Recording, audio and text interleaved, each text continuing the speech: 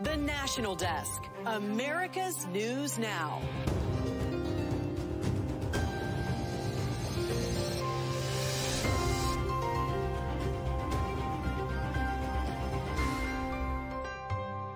Breaking now, border emergency. As we come on the air, communities on edge with Title 42 protections no longer in place. We are now at a situation that we've never really been at before. It's time that the president announce a declaration of national emergency. An expected migrant surge putting America's weakened border policies to the test.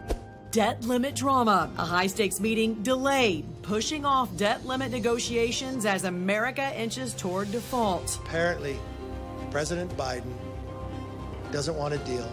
He wants a default. The competing arguments raising concerns this morning. Continuing crisis. Right now, another regional bank closer to collapsing. A race to restore depositor confidence as lawmakers investigate the financial fallout. Twister touchdown. Damage reported overnight with severe weather sweeping across the southern plains. The lingering threats today for tens of millions across the country. And breaking right now, a historic crisis along our southern border expected to get even worse, with Title 42 officially ending overnight. Now, Customs and Border Protection has limited options on how to deal with tens of thousands of migrants trying to cross into the U.S. Thanks for joining us. You are watching the National Desk, America's News Now. I'm Jan Jeffcoat. It is Friday, May 12th, and this morning, the future of border security in America is at risk. The Biden administration has let a rule expire that expelled migrants more than 2.5 million times since 2020. So far this week, Customs and Border Patrol has already stopped more than 30,000 migrants who were trying to cross the border illegally. And with less protections in place, those numbers, they say, are only expected to rise. At the same time, House Republicans are rushing to strengthen a series of immigration policies from the previous administration before more chaos breaks out along the border. Also, a federal judge has issued a last-minute block to a plan that would have allowed migrants to enter the U.S. without a court date. Let's get right to Cale Thompson at the live desk with a closer look at that story and also what's happening right now at the border. Good morning to you, Cale. Good morning to you, Jan. Title 42 has now been gone for 6 hours this morning, with thousands of migrants waiting to enter the U.S. as we speak. Here's a look at just a fraction of them waiting to cross Thursday at San Ysidro between San Diego and Tijuana. San Ysidro is the largest land border crossing in the U.S. We can also give you a live look this morning over the International Bridge in Eagle Pass, Texas, one of many border communities dealing with hundreds of daily crossings from Mexico. Aerial footage from Eagle Pass on Thursday shows armored vehicles at the ready along the border. Troopers have been there for over a year now in full force supporting Operation Lone Star. That is the multi-agency effort led by Governor Greg Abbott to fight the rise in illegal immigration across the Texas border. Just hours before the public order was set to expire, a federal judge blocked the White House from implementing a policy that allows for the release of migrants without court dates. Under that Biden administration proposal, migrants would be allowed into the country on, quote, parole with conditions. That would mean no alien registration number or court date, raising concerns about how they'd be tracked. The administration intended it as a way to help shelters that are over capacity with tens of thousands more people expected. One way the Biden administration has tried to streamline migrants into the U.S. has been experiencing major glitches as well. The Border Patrol app, CBP One, has not been working for many migrants trying to make appointments. Texas Senator Ted Cruz slamming the app on a visit to Brownsville. The Biden administration is really proud now that they have apps on their phone, that when someone crosses illegally, they can fill out an application in 2 minutes.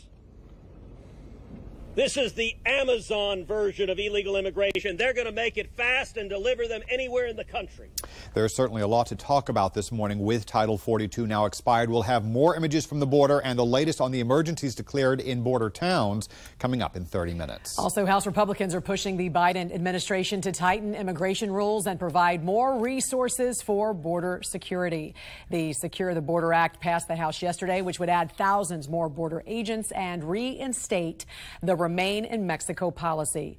President Biden already signaled it would veto the bill even if it makes it through the Senate. The White House has 2 years to plan for the end of Title 42. We all knew the deadline, but the White House produced no plan, missed the deadline, and bumbled into another crisis. This week, House Democrats reintroduced their U.S. Citizenship Act. It would eliminate country quotas for green cards and make changes to the rules for 11 million illegal immigrants to become U.S. citizens. Meantime, communities across the country already also feeling the effects of this latest migrant surge. New York City Mayor Eric Adams infuriated local leaders across the state yesterday after sending busloads of migrants to suburban and rural communities in the state as part of his plan to make room for migrants arriving to the city. 2 counties have already declared a state of emergency to try and stop his plan. In Florida, Governor Ron DeSantis finalizing contracts with 3 private airplane companies to send migrants to sanctuary cities across the country as well. The state has not announced where those migrants will go, but has previously said it would not relocate migrant children. And we will continue to follow the latest throughout the morning and take you live to the border as well. In the next hour, we're going to speak with law enforcement in Texas to get an update on what they're seeing now. Mr. President, my message is very simple. Do not miss another deadline like you just missed on Title 42. Our country cannot afford it. The Republicans will always act responsibly and will also always look for solutions. Developing right now, a high-stakes debt limit meeting between President Biden and House Speaker Kevin McCarthy that was set for today has been delayed until next week.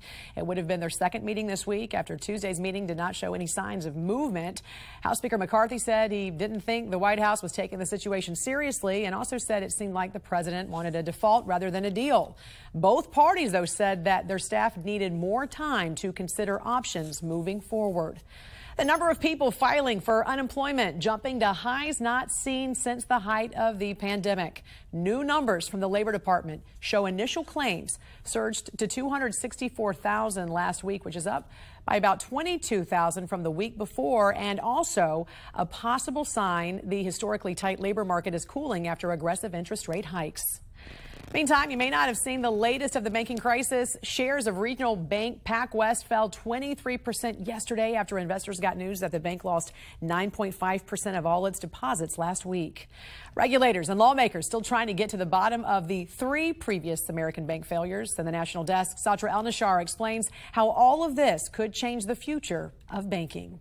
Good friend from Nevada. Officials in Washington conducting a post-mortem of 3 American bank failures that occurred within 6 weeks.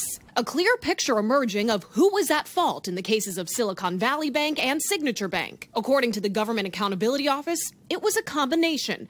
The banks had risky business strategies, weak liquidity, and weak risk management. And regulators, recognizing those risks, didn't escalate actions to address them fast enough. Many in Congress thinking the same thing. I'm concerned about the possibility of yet another bank failure that would impact my constituents, one that could have even more disastrous effects. There was already downward pressure on regional bank stocks even before PacWest shares took a plunge on Thursday. One proposal that's been floated is a temporary ban on short-selling bank stocks in order to prevent market manipulation. If someone's doing anything wrong, people are in collusion, or people going short and then making a tweet, about a bank, they should go after them. And vigorously, and they should be punished to the full extent the law allows us. Then there's the question of what to do when a bank fails. Should the FDIC protect deposits beyond its current limit of $250,000? It did for Silicon Valley Bank and Signature Bank, costing the Deposit Insurance Fund about $15.8 billion. The FDIC out with a proposal Thursday to have the biggest banks foot most of the bill to replenish it. Some say covering uninsured deposits was necessary to prevent even more economic damage. Others warn it creates a moral hazard for banks. Because you behave badly this first time and then someone comes to rescue you, then the likelihood of you behaving badly again just goes out that much higher. No easy or quick fix or way to guarantee another bank failure isn't just around the corner. In Washington, I'm Satra El-Nashar reporting. Some developing news this morning involving Twitter owner and CEO Elon Musk. He is stepping down and a new CEO is stepping in. The National Desk's Angela Brown joining us right now. Angela, Musk may not go out as CEO, but it's still, he might go out as CEO, but it's still his company. Bottom line, Jan, we probably won't see a major change in direction that Elon Musk kind of set in motion. Musk will still be the executive chair, but someone else will be calling basically the day-to-day shots. Musk sending out a series of tweets in the last few hours. The first just saying he's excited to announce that he has hired a new CEO for X/Twitter. She will be starting in the next 6 weeks, adding he will still oversee the product. Musk really squashing any concerns about his commitment to free speech with a new CEO coming in. Elon tweeting this out as well. The commitment to open source transparency and accepting a wide range of viewpoints remains unchanged. Now, no one has confirmed who exactly this new CEO is, but the tea is leaking this morning. The Wall Street Journal is reporting that Linda Yaccarino is in talks to become the CEO of Twitter. She is the head of advertising at NBC Universal. That article sending speculation into overdrive. The Last Call on CNBC, devoting an entire segment to it. Assuming it is her, it makes a lot of sense. She is very connected to the advertising community, and Twitter clearly has gone through quite a bit of struggles with the advertising community since Elon Musk bought Twitter. Well, the last few months really have been a roller coaster under Elon Musk, laying off over 80% of staff, going to a paid subscription to get that blue check mark, and also losing a lot of money in ad dollars. If Yaccarino is the new CEO, it appears Musk is heading to drive ad sales, ad dollars. That's the person he's targeting for this new executive position, just based on her background. The announcement, of course, sparking reaction on Wall Street, with shares of Tesla rising about 2% on Thursday. Tesla shareholders have been concerned about how much attention Elon Musk is spending on Twitter. Thank you, Angela. Still ahead on the national desk, voting age debate. The strong stance from a GOP primary prospect and his argument to restore national pride into young voters. And breaking here at the live desk, cleanup beginning at sunrise after a tornado hits an Oklahoma town. We'll take you to the scene and talk about where your Mother's Day may be a washout. Next in 90 seconds.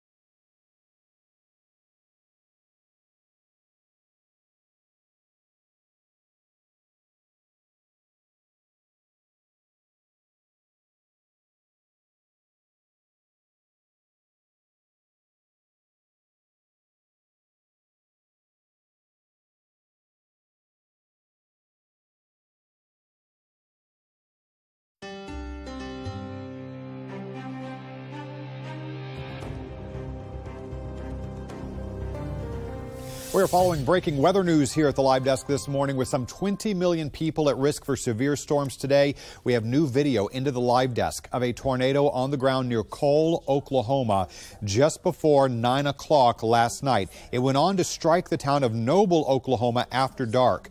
Our national desk partner David Chasanoff with this report on the ground.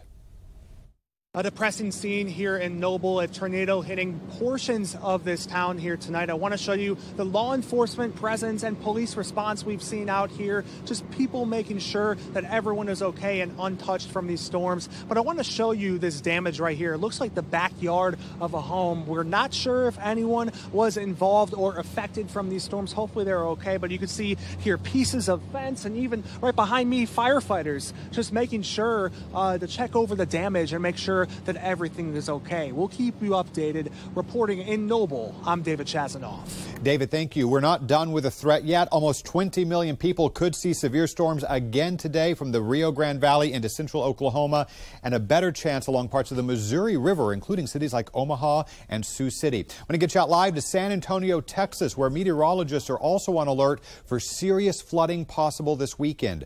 Forecasters warn much of South Texas and the hill country west of I-35 could see 3 to 6 inches of rain between tonight and tomorrow night, with up to 10 inches in some spots by Sunday. The National Weather Service warning that much rain could overwhelm rivers across central and South Texas through the Mother's Day weekend. Communities across the border that have already exhausted their resources are expected to get hit the hardest, and that includes the city of El Paso, which is under a state of emergency right now.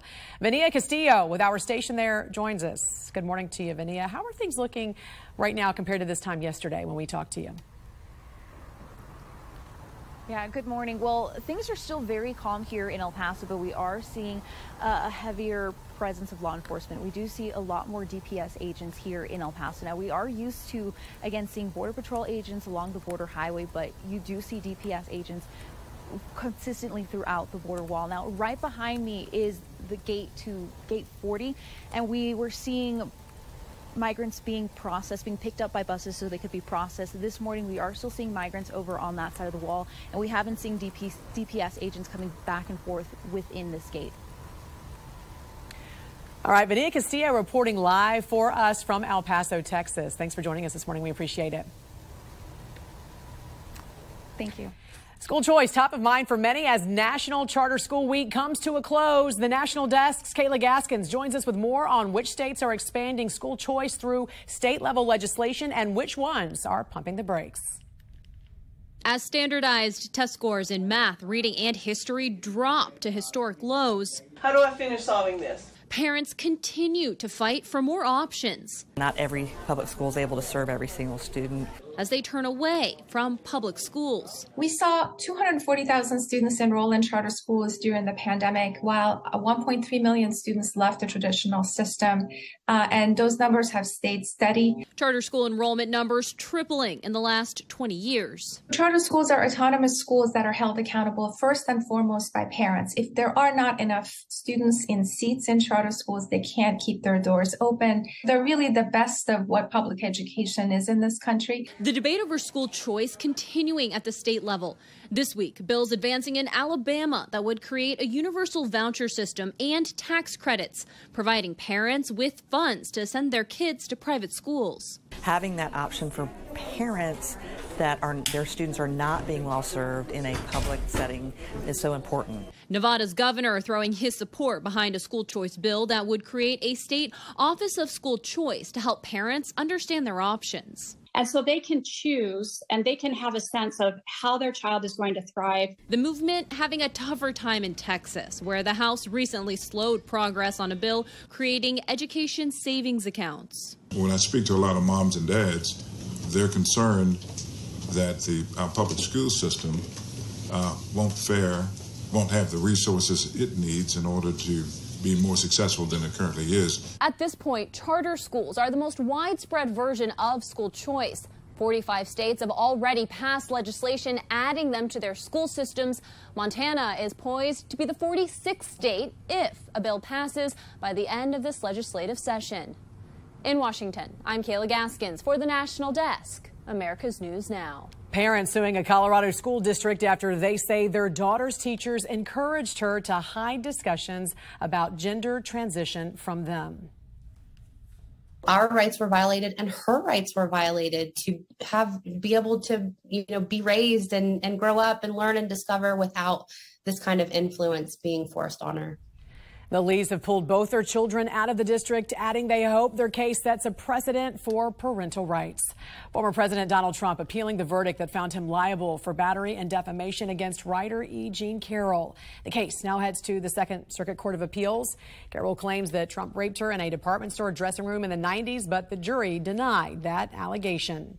Republican presidential candidate Vivek Ramaswamy says the U.S. should raise the legal voting age to 25. Under his proposal, 18-year-olds could only only vote if they serve in the military or pass the naturalization exam, the test immigrants take to become U.S. citizens. In a statement released, he said, our military currently suffers a 25% recruitment deficit, and only 16% of Gen Z say they are proud to be American. The absence of national pride is a serious threat to the future of our country. Raising the age would require a change to the Constitution. Still ahead, a Chinese spy on American ground. New details on the agent's arrest and the accusations against him. Plus, power plant crackdown, how President Biden's new proposal could cost you more at home. And a major reversal in Pakistan, ruling the arrest of their former prime minister was done illegally. What is next for the nation, reeling from days of deadly violence? Coming up in 90 seconds.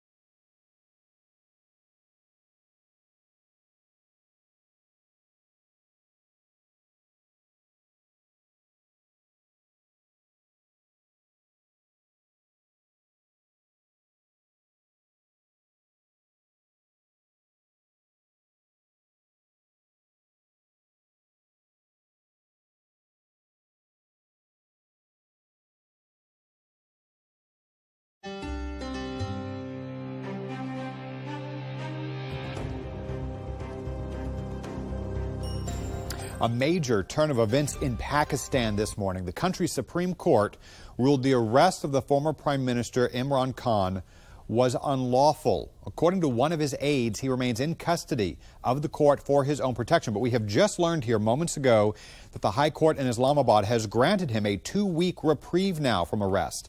Khan was taken into custody on corruption charges by paramilitary troops on Tuesday, a move that sparked mass protest, paralyzing the nation. His supporters set the Radio Pakistan building on fire after his arrest and ransacked a military officer's residence. At least 8 people died, more than 28 others were injured in those protests. Pakistan is a nuclear-armed nation. The situation there remains very tense this morning, with the current prime minister warning that any further unrest will be dealt with harshly.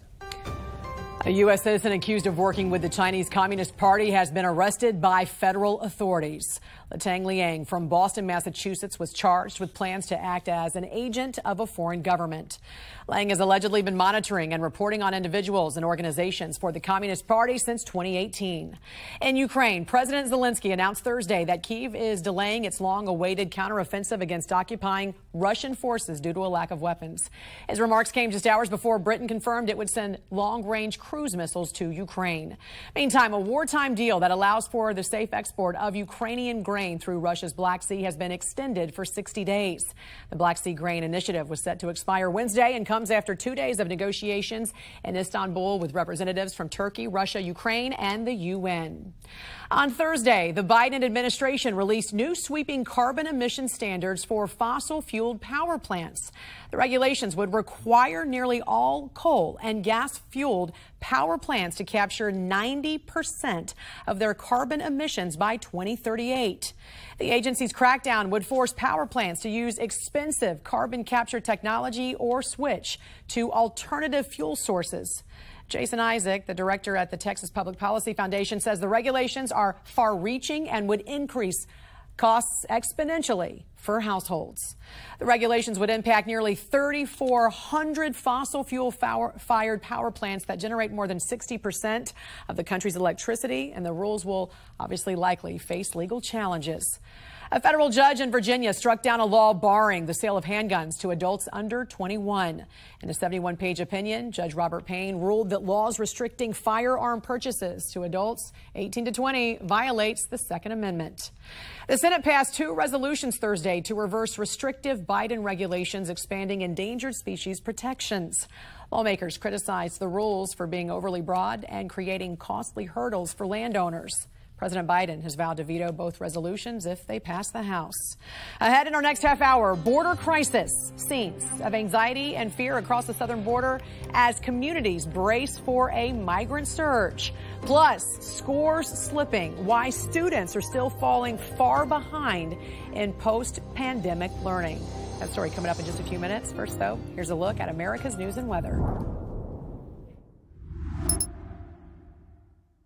I'm meteorologist Charlie Lopresti with a look at the Northeast. It's feeling like summer in the Northeast today, but without the humidity. Temps are going to surge back into the 70s and 80s. Once again, there is the chance for a shower or thunderstorm first in the morning, then again during the afternoon. That chance is greatest in New England. Look how warm it is. Quite nice during the afternoon hours today. And Saturday looks great as well. We'll see a lot of sunshine. The only complaint might be a gusty northwest wind. Look for high temps again in the 70s. Enjoy. I'm meteorologist Jonathan Myers, and here's a look at the Mid-Atlantic region. Up and down the 95 corridor to start the morning. Sunshine. Nice warm afternoon coming as we wait on our next weather maker. Notice the showers, even a rumble of thunder down towards the Tidewater of Virginia. Richmond points westbound by late in the day, and everybody stands a chance of some rain overnight into Saturday. So for our Friday, nice warm day once again. Low to mid 80s, maybe some upper 80s toward Richmond. That's the scene here.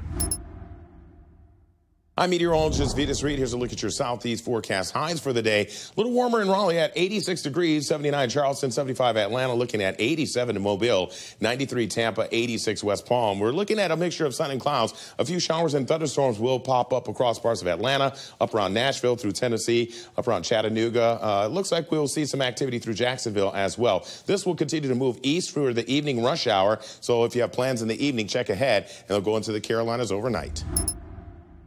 Good Friday morning, everyone. I'm meteorologist Andrew Buckmichael. Today's weather is going to be pretty decent across most of the Midwest if you like the rain. Good napping weather. For your day today, we got scattered showers and thunderstorms across a lot of the Midwest for the day today. Heading into the day tomorrow, we'll continue to see these showers and thunderstorms. Not everywhere. A lot of Kansas staying dry for the day tomorrow, and same for Missouri. That rain just kind of sticks around. It's not moving fast, but we are dealing with a few pockets of heavy rain still Sunday. Well, good Friday morning to you. I'm meteorologist Chris Suchan. Our forecast today across the region are going to be on the lookout for a few severe storms from Texas, Oklahoma, and Arkansas. You see late day how the storms blow up here with some hail, strong wind gust potential, flooding rain potential, especially central and south Texas. And as we work our way through the day on Saturday, still leftover storms possible. That'll actually continue into Sunday, Mother's Day Sunday, as well with the forecast. Well, hi there, everybody, and TGIF to you. I'm meteorologist Shannon O'Donnell. Heat starting to build in the west. We're ending up in the 90s today from Palm Desert back to Las Vegas. Big thunderstorms brewing over the Intermountain West. That all comes to play in the Pacific Northwest as we head into Mother's Day weekend. Big area of high pressure, and that's going to coax that heat up the I-5 corridor into Seattle and Portland for our Friday afternoon. And that's the scene from here.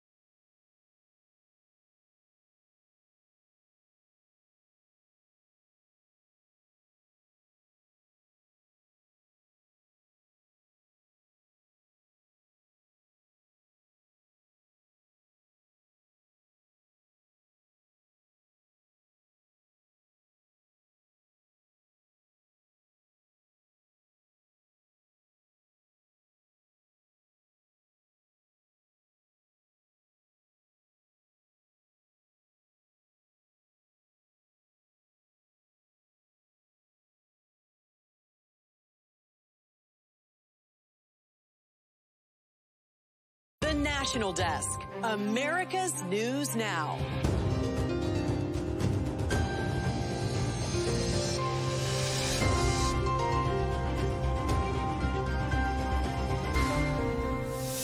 Breaking this morning, surge concerns the end of Title 42, opening the floodgates for foreign nationals on the southern border and putting national security in jeopardy. Now, Republican lawmakers are passing a sweeping border security bill, pushing to build a border wall and increase funding for border agents. Senate Democrats, though, not likely to take it up.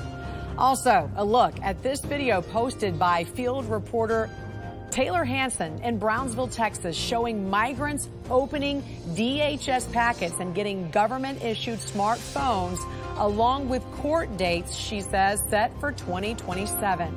We're covering all of the developments on the southern border, including a legal setback for the Biden administration's plans to quickly release migrants into the U.S. We want to get right to Cale Thompson at the live desk. Good morning, Cale. Good morning, Jan. We want to start with a live look over the Zaragoza International Bridge near El Paso, Texas this morning. One of the towns bracing for a migrant surge following the expiration of Title 42 here at midnight, just 6.5 hours ago. Brownsville is the latest Texas city to issue a disaster declaration, along with Laredo and El Paso there in Texas. The video you see right here behind me, taken last night, shows dozens of mostly Venezuelan migrants sleeping in the street in Brownsville Thursday night. Some of them were laying on cardboard, others directly on the pavement. Texas Senator Ted Cruz was in Brownsville blasting the administration for what he calls the Biden border crisis. We've seen 6.5 million people cross illegally since Joe Biden became president, and the administration wants 6.5 million to be 10 million, to be 12 million, to be 15 million, to be 20 million. And the body bags that pile up, they can't be bothered to worry about. I'll tell you, the great state of Texas is on the front lines. The volume is overwhelming. Meanwhile, the new Texas Tactical Border Force working around the clock to shore up construction of barriers to deter illegal migrants along the Rio Grande River. Here you see migrants outside of El Paso loaded onto buses to be taken to processing centers. There, several vacant middle schools have been converted to migrant shelters that each can hold 1,000 migrants. Thursday, the city also announced an increase to law enforcement. Meanwhile, the Biden administration's latest effort to funnel migrants into the U.S. blocked by a federal judge just hours before that public health emergency expired. I'll have more on that coming up here at the top of the next hour. Thank you, Cale. Former President Trump also speaking out about the end of Title 42 in a campaign video. We've become a third world nation. At this very moment, illegal aliens are lined up by the tens of thousands, ready to break into our country, knowing that even if they are caught, Joe Biden will order them immediately released into American communities. He warned that our national security goes away when the border goes away. He says if he returns to office, he would secure the border and deport people who crossed into the U.S. illegally. U.S. lawmakers also sharing different views about millions of foreign nationals entering the country in such a short amount of time. Those folk who are coming across are the ones who are helping to put food on our table. Without them, we're not able to eat. We would have nobody taking care of the building, the construction of our homes. We would have nobody cleaning up in the hospitals. Journalist Rachel Bovard tweeted, "They want migrants here for the cheap and oftentimes exploited labor." He actually said it aloud. We cannot, as a country, absorb 10 million people and still provide high-quality housing to the rest of our citizens. It just doesn't, the math doesn't work, the numbers don't make sense. Rich people who have homes in low immigration areas benefit from our mass immigration policies, and everybody else finds the American dream of home ownership further and further away because we've effectively invited 5 to 10 million people into our country to break our laws. Ohio Senator J.D. Vance cited studies that found mass immigration overall adds to higher housing costs and rent. The House Oversight Committee says the investigation into the Biden family foreign business deals is just starting and that it's more than likely the committee will subpoena members of the Biden family. The National Desk's Christine Frizzell looks at the money trail. The Federal Bureau of Investigation now facing pushback after declining to hand over documents Republicans demanded in a subpoena, which they believe contains evidence of a bribery scheme involving then Vice President Joe Biden. At a news conference Wednesday, members of the House Oversight Committee said they were tipped off by a whistleblower inside the FBI as part of a larger investigation into Hunter Biden's business deals. Bank transactions now made public, which involve the creation of limited liability corporations to funnel millions of dollars from individuals and companies from China and Romania to members of the Biden family. And the purpose of all these companies being created is to conceal money that the Biden family has been gaining because Joe Biden has been sitting at the upper echelon of our politics for almost 5 decades. Lawmakers say they're working to find out what was given in return and also why some money was wired to accounts of Joe Biden's grandchildren. So we're talking about a grandchild? That's odd. Most people that work hard every day's grandchild doesn't get a wire from a foreign national. Government watchdogs call the revelations troubling. Do we really want the first family of the United States taking large million-dollar payments from China and other foreign adversaries for not really any work that's demonstrated?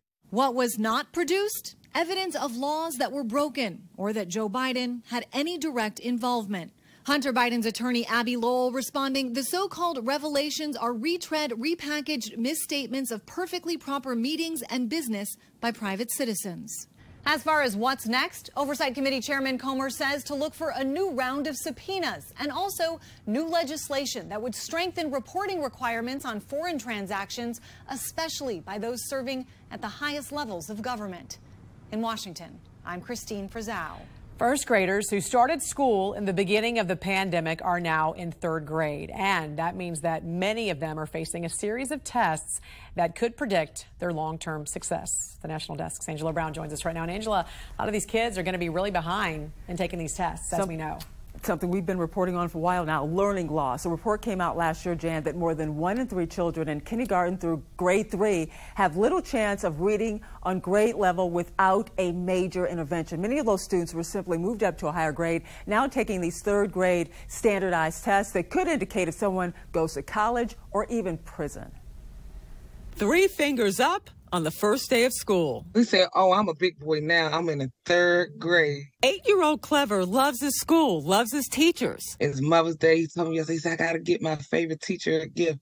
So we got her flowers, so he should have took it to her today. This week, pivotal. Clever is taking the 3rd grade standardized tests. As far as my child, I predict that he will not do well. That may sound harsh, but Quiana, Clever's mom, has reason to doubt remote learning. It was a challenge for him to get his education online when he never experienced that before. 3rd grade tests, a predictor. The Department of Ed cites in this paper the link between how kids perform on 3rd grade tests and their future. Kids that score very low on 3rd grade tests are much more likely to drop out of high school, much less likely to go to college, more likely to end up in the criminal justice system. Michael Petrilli, president of the Thomas B. Fordham Institute that focuses on K-12 education and reform, agrees with Quiana, not expecting high marks on 3rd grade tests, warning educators not to just move students on to the next grade, but act. It's going to mean intensive tutoring. It's going to mean more time with teachers and one-on-one or in small groups. And it may mean repeating the 3rd grade with a lot more intervention and help so that they can catch up. The Department of Ed investing millions to support student recovery, but districts are having problems staffing schools. As for Quiana, she found tutors for Clever, now working to change his trajectory. He will be getting out of school tutoring from now all the way throughout the summer, which I predict that he'll do better next school year. But this school year, no.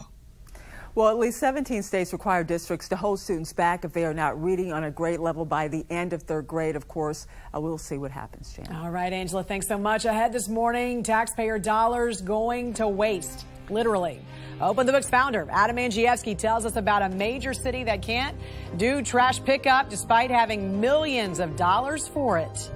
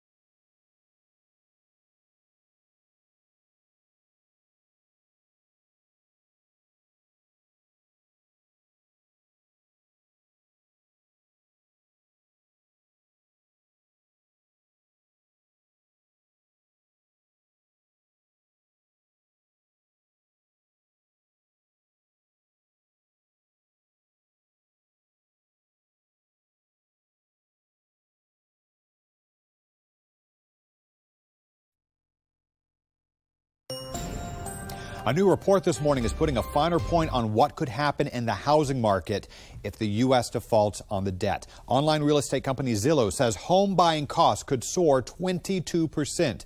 Freddie Mac puts the average 30-year home loan at 6.4% right now. Zillow estimates that mortgage rates could surge another 2 points if the U.S. defaults.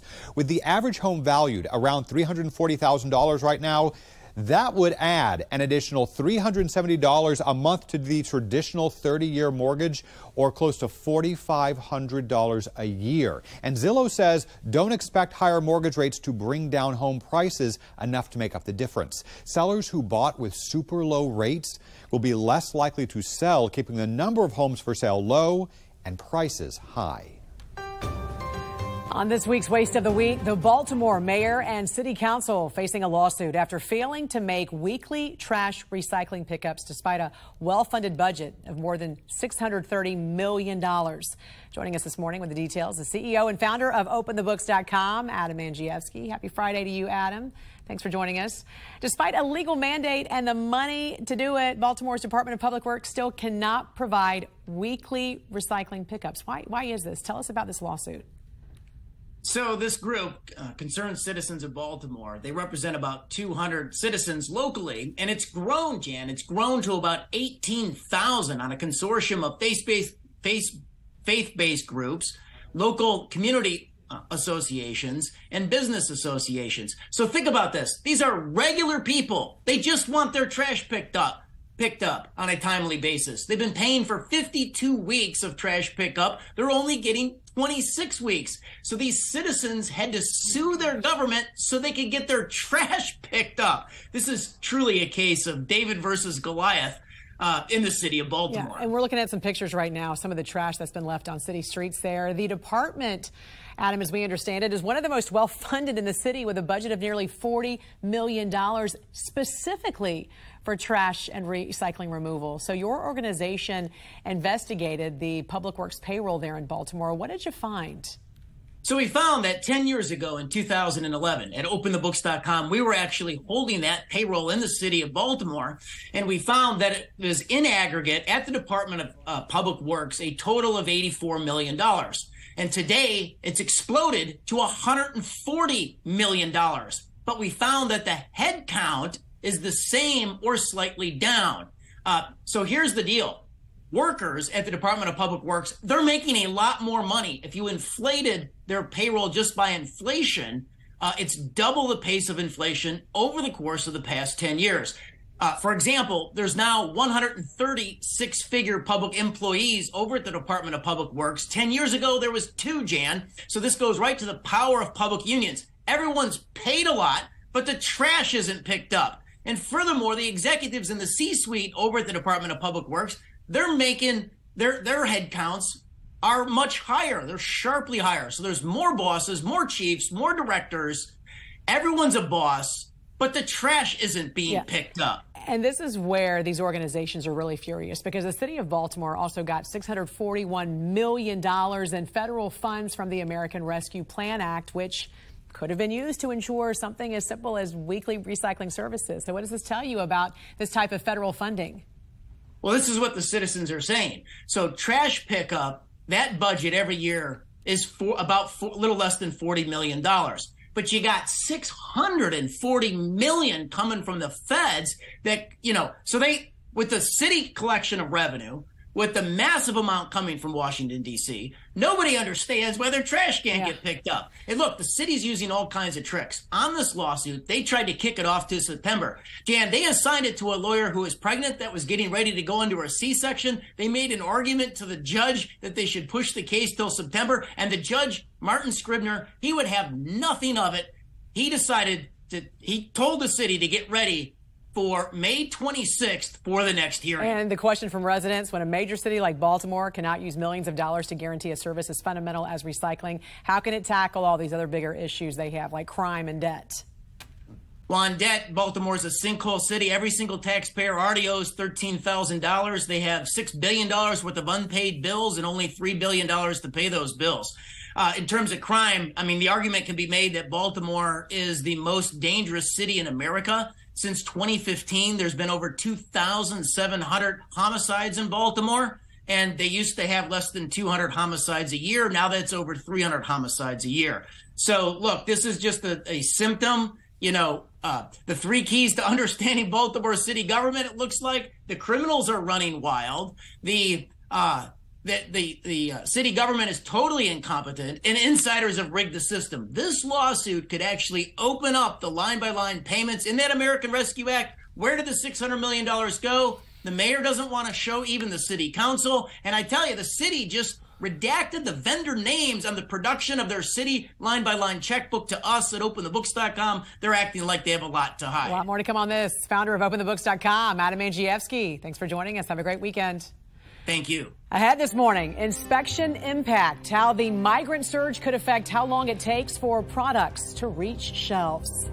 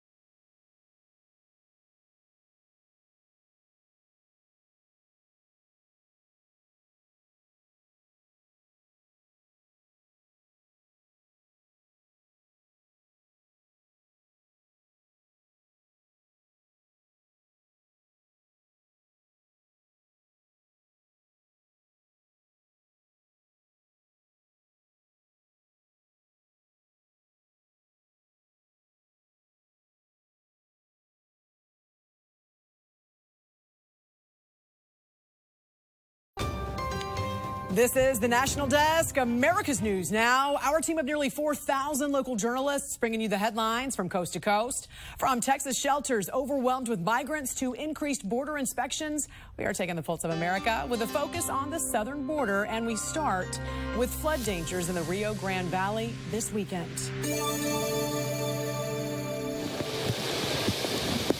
We're talking about 5-6 years since we've seen a footprint this large with this much rainfall in that section of Texas. The National Weather Service West Gulf River Forecast Center is worried about the flood potential along the Rio Grande this weekend. Moderate or major flooding means it is having impacts to buildings, to primary roads, primary highways. And with Title 42 ending, it may just be a perfect storm for problems. We see very large rain events.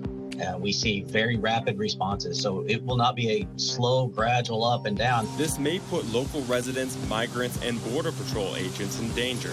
They want to avoid a tragedy like last year when Texas National Guardsman Bishop Evans died in the river trying to save migrants. Governor Greg Abbott has directed the Texas Division of Emergency Management to deploy swift water rescue resources. We are anticipating conditions to deteriorate over the weekend, heavy rain, and the possibility of flash flooding and river flooding.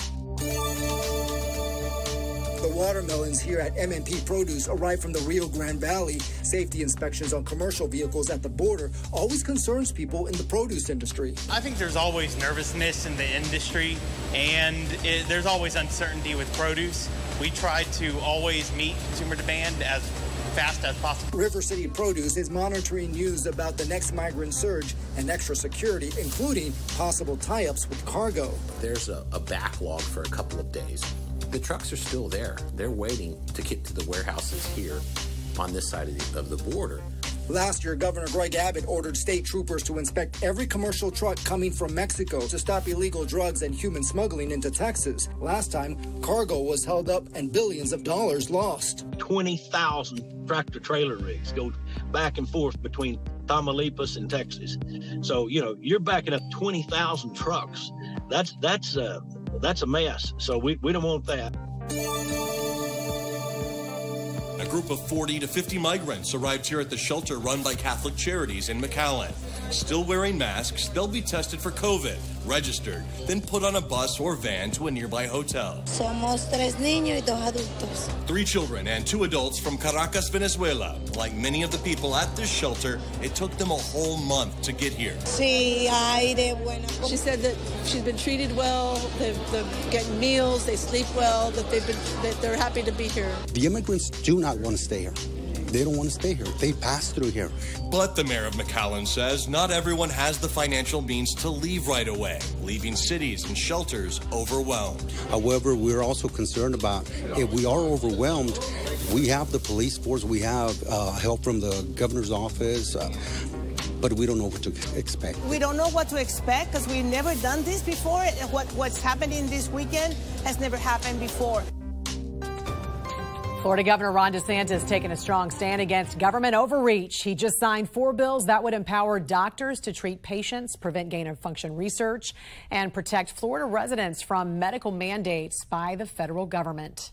New this morning, the CDC says 2 cases of drug-resistant ringworm have been reported in New York, the first ever in the U.S. One of the infected patients had recently traveled to Bangladesh, while the other had not traveled internationally, which officials say could indicate local transmission. Ahead in our next hour, a social media shakeup. Twitter CEO Elon Musk has a big announcement about who's going to head up the platform.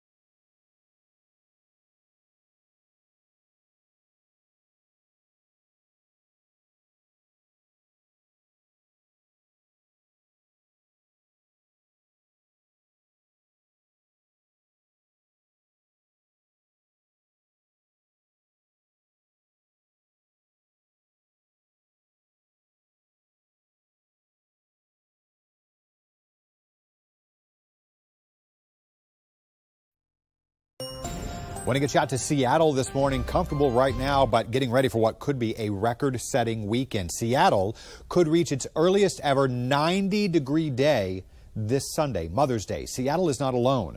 Tomorrow, Portland could hit 94 degrees. Same in Vancouver, Washington, 92 in Salem, Oregon, 91 in Eugene, 90 in Corvallis, and those temperatures will linger on Sunday. Excessive heat alerts are in effect right now. Mount Rainier National Park warning that temperatures could quickly turn mountain streams into muddy torrents of water as ice and snow from glaciers melt upstream this weekend.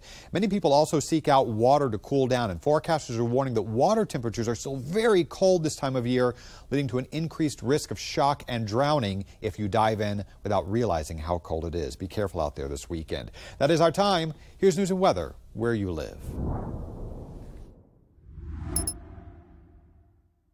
I'm meteorologist Charlie Lopresti with a look at the Northeast. It's feeling like summer in the Northeast today, but without the humidity. Temps are going to surge back into the 70s and 80s. Once again, there is the chance for a shower or thunderstorm. First in the morning, then again during the afternoon. That chance is greatest in New England. Look how warm it is. Quite nice during the afternoon hours today. And Saturday looks great as well. We'll see a lot of sunshine. The only complaint might be a gusty northwest wind. Look for high temps again in the 70s. Enjoy. I'm meteorologist Jonathan Myers, and here's a look at the Mid-Atlantic region. Up and down the 95 corridor to start the morning. Sunshine. Nice warm afternoon coming as we wait on our next weather maker. Notice the showers, even a rumble of thunder down towards the Tidewater of Virginia. Richmond points westbound by late in the day, and everybody stands a chance of some rain overnight into Saturday. So for our Friday, nice warm day once again. Low to mid 80s, maybe some upper 80s toward Richmond. That's the scene here. I'm meteorologist Vitas Reed. Here's a look at your southeast forecast. Highs for the day. A little warmer in Raleigh at 86 degrees, 79 Charleston, 75 Atlanta, looking at 87 in Mobile, 93 Tampa, 86 West Palm. We're looking at a mixture of sun and clouds. A few showers and thunderstorms will pop up across parts of Atlanta, up around Nashville through Tennessee, up around Chattanooga. It looks like we'll see some activity through Jacksonville as well. This will continue to move east through the evening rush hour. So if you have plans in the evening, check ahead, and they'll go into the Carolinas overnight. Good Friday morning, everyone. I'm meteorologist Andrew Buckmichael. Today's weather is going to be pretty decent across most of the Midwest. If you like the rain, good napping weather. For your day today, we got scattered showers and thunderstorms across a lot of the Midwest for the day today. Heading into the day tomorrow, we'll continue to see these showers and thunderstorms. Not everywhere. A lot of Kansas staying dry for the day tomorrow, and same for Missouri. That rain just kind of sticks around. It's not moving fast, but we are dealing with a few pockets of heavy rain still Sunday. Well, a good Friday morning to you. I'm meteorologist Chris Suchan. Our forecast today across the region are going to be on the lookout for a few severe storms from Texas, Oklahoma, and Arkansas. You see late day how the storms blow up here with some hail, strong wind gust potential, flooding rain potential, especially central and south Texas. And as we work our way through the day on Saturday, still leftover storms possible. That will actually continue into Sunday, Mother's Day Sunday, as well with the forecast. Well, hi there, everybody, and TGIF to you. I'm meteorologist Shannon O'Donnell. Heat starting to build in the west. We're ending up in the 90s today from Palm Desert back to Las Vegas. Big thunderstorms brewing over the Intermountain West. That all comes to play in the Pacific Northwest as we head into Mother's Day weekend. Big area of high pressure, and that's going to coax that heat up the I-5 corridor into Seattle and Portland for our Friday afternoon. And that's the scene from here.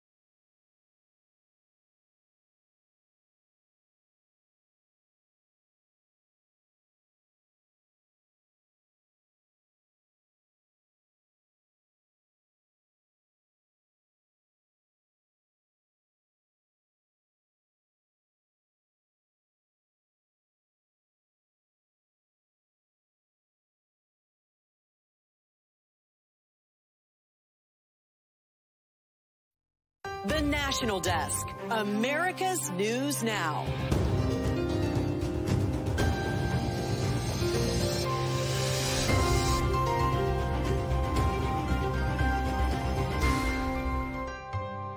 Breaking now, border emergency. As we come on the air, communities on edge with Title 42 protections no longer in place. We are now at a situation that we've never really been at before. It's time that the president announce a declaration of national emergency. An expected migrant surge putting America's weakened border policies to the test.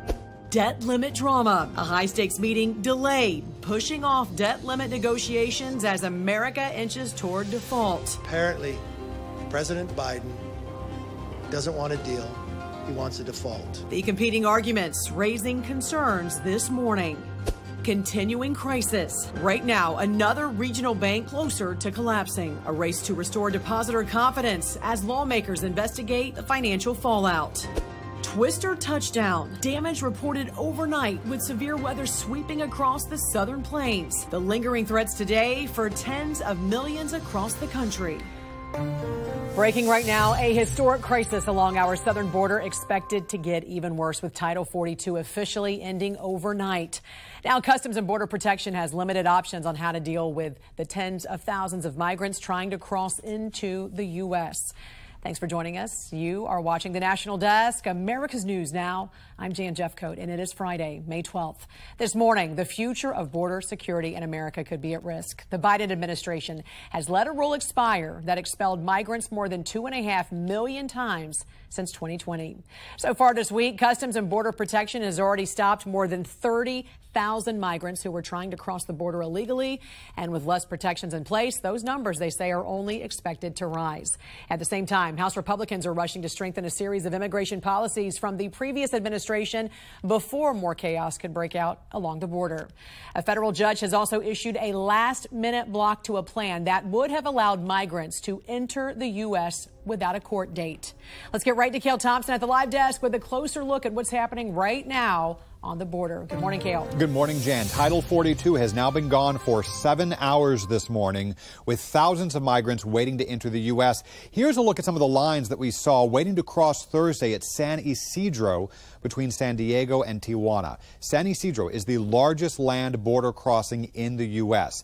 Aerial footage from Eagle Pass on Thursday shows armored vehicles at the ready along the border there in Texas. Troopers have been there for over a year now in full force, supporting Operation Lone Star. That is the multi-agency effort led by Governor Greg Abbott to fight the rise in illegal crossings along the Texas border. Just hours before the public health order was set to expire, a federal judge blocking the White House from implementing a policy that would allow for the release of migrants. Under the Biden administration proposal, migrants would be allowed into the country on, quote, parole with conditions. That would mean no alien registration number or a court date, raising concerns about how they would be tracked. The administration intended it as a way to help shelters deal with capacity issues. Another way the Biden administration is trying to streamline the crisis has been experiencing major glitches. The Border Patrol app CBP-1 has not been working for many migrants trying to make appointments. Senator Ted Cruz slamming the app on a visit to Brownsville. The Biden administration is really proud now that they have apps on their phone, that when someone crosses illegally, they can fill out an application in 2 minutes. This is the Amazon version of illegal immigration. They're going to make it fast and deliver them anywhere in the country. Homeland Security Secretary Alejandro Mayorkas warning people who arrive at the border without using a lawful pathway will be presumed ineligible for asylum, adding, we are ready to humanely process and remove people without a legal basis to remain in the U.S. There is obviously a lot to talk about this morning with Title 42 now expired. We'll have more images from the border and the latest on the emergencies declared in some border towns coming up in 30 minutes. House Republicans pushing the Biden administration to tighten immigration rules and provide more resources for border security. The National Desk's Kayla Gaskins joins us live from Capitol Hill. So, Kayla, tell us about the House GOP bill that was passed yesterday. Good morning. Good morning, Jan. It's called the Secure the Border Act. The bill mandates Customs and Border Protection maintain a staff of 22,000 agents and upgrade the agency's technology to ensure all border agents have the tools they need to do their job effectively. The bill also reinstates the Remain in Mexico policy, and it requires Homeland Security Secretary Alejandro Mayorkas to resume building the border wall. President Biden already signaled he would veto this bill if it ever lands on his desk. The White House has 2 years to plan for the end of Title 42. We all knew the deadline, but the White House produced no plan, missed the deadline, and bumbled into another crisis. This week, House Democrats reintroduced the U.S. Citizenship Act. It would eliminate country quotas for green cards, and it would change the rules for the 11 million illegal immigrants to become U.S. citizens. Live on Capitol Hill, I'm Kayla Gaskins for the National Desk. America's News Now. Thank you, Kayla. Meantime, New York City Mayor Eric Adams infuriated local leaders across the state yesterday after sending busloads of migrants to suburban and rural communities in the state as part of a plan to make room for migrants arriving to the city. 2 counties have already declared a state of emergency to try and stop his plan. And in Florida, Governor Ron DeSantis finalizing contracts with 3 private airplane companies to send migrants to sanctuary cities. The state has not announced where those migrants will go, but has previously said it would not relocate migrant children. The number of people filing for unemployment jumping to highs not seen since the height of the pandemic. New numbers from the Labor Department show initial claims surged to 264,000 last week, which was up by 22,000 from the week before, and a possible sign the historically tight labor market is cooling after aggressive interest rate hikes. Meantime, we may not have seen the last of the banking crisis. Shares of regional bank PacWest fell 23% yesterday after investors got news that the bank lost 9.5% of all its deposits last week. Regulators and lawmakers are also still trying to get to the bottom of those 3 previous American bank failures. The National Desk, Satra Elnishar, explains how all of this could change the future of banking. Good friend from Nevada. Officials in Washington conducting a post-mortem of 3 American bank failures that occurred within 6 weeks. A clear picture emerging of who was at fault in the cases of Silicon Valley Bank and Signature Bank. According to the Government Accountability Office, it was a combination. The banks had risky business strategies, weak liquidity, and weak risk management. And regulators, recognizing those risks, didn't escalate actions to address them fast enough. Many in Congress thinking the same thing. I'm concerned about the possibility of yet another bank failure that would impact my constituents, one that could have even more disastrous effects. There was already downward pressure on regional bank stocks even before PacWest shares took a plunge on Thursday. One proposal that's been floated is a temporary ban on short-selling bank stocks in order to prevent market manipulation. If someone's doing anything wrong, people are in collusion, or people going short and then making a tweet, about a bank, they should go after them. And vigorously, and they should be punished to the full extent the law allows it. Then there's the question of what to do when a bank fails. Should the FDIC protect deposits beyond its current limit of $250,000? It did for Silicon Valley Bank and Signature Bank, costing the deposit insurance fund about $15.8 billion. The FDIC out with a proposal Thursday to have the biggest banks foot most of the bill to replenish it. Some say covering uninsured deposits was necessary to prevent even more economic damage. Others warn it creates a moral hazard for banks. Because you behave badly this first time and then someone comes to rescue you, then the likelihood of you behaving badly again just goes out that much higher. No easy or quick fix or way to guarantee another bank failure isn't just around the corner. In Washington, I'm Satra Elnishar reporting. Some developing news involving Twitter. Elon Musk has assigned a new CEO to run his social media company, and the National Desk's Angela Brown joins us right now. And as we know, Angela, Musk could be out as CEO, but it is still his company. Right. And the bottom line here, we probably will not see a major change in direction that Elon set in motion. Musk will still be the executive chair, but someone else will call, you could say, the day-to-day shots. Musk sending out just a series of tweets in the last few hours. The first just saying he's excited to announce he has hired a new CEO for X/Twitter. She will be starting in 6 weeks, adding he will still oversee the product. Musk also squashing any concerns about his commitment to free speech with a new CEO coming in. Elon tweeting this right here: the commitment to open source transparency and accepting a wide range of viewpoints remains unchanged. Now, no one has confirmed who the new CEO is, but the tea is leaking this morning. The Wall Street Journal is reporting that Linda Yaccarino is in talks to become the CEO of Twitter. She is the head of advertising at NBC Universal. That article sending speculation into overdrive this morning. The Last Call on CNBC devoting an entire segment to it. Assuming it is her, it makes a lot of sense. She is very connected to the advertising community, and Twitter clearly has gone through quite a bit of struggles with the advertising community since Elon Musk bought Twitter. Well, the last few months have been a roller coaster under Elon Musk, laying off over 80% of staff, going to a paid subscription to get a blue check mark for users, and of course losing ad dollars. If Yaccarino is the new CEO, it appears Musk is looking for a new executive to drive ad dollars. That's her specialty based on her background. The announcement sparks reaction. It's sparking reaction on Wall Street with shares of Tesla raising about 2% on Thursday. Tesla shareholders, of course, have been concerned about how much attention Elon Musk is spending on Twitter. Yeah, he's definitely going for the money there, right? As all people do, right? Yes. Thank you. Right.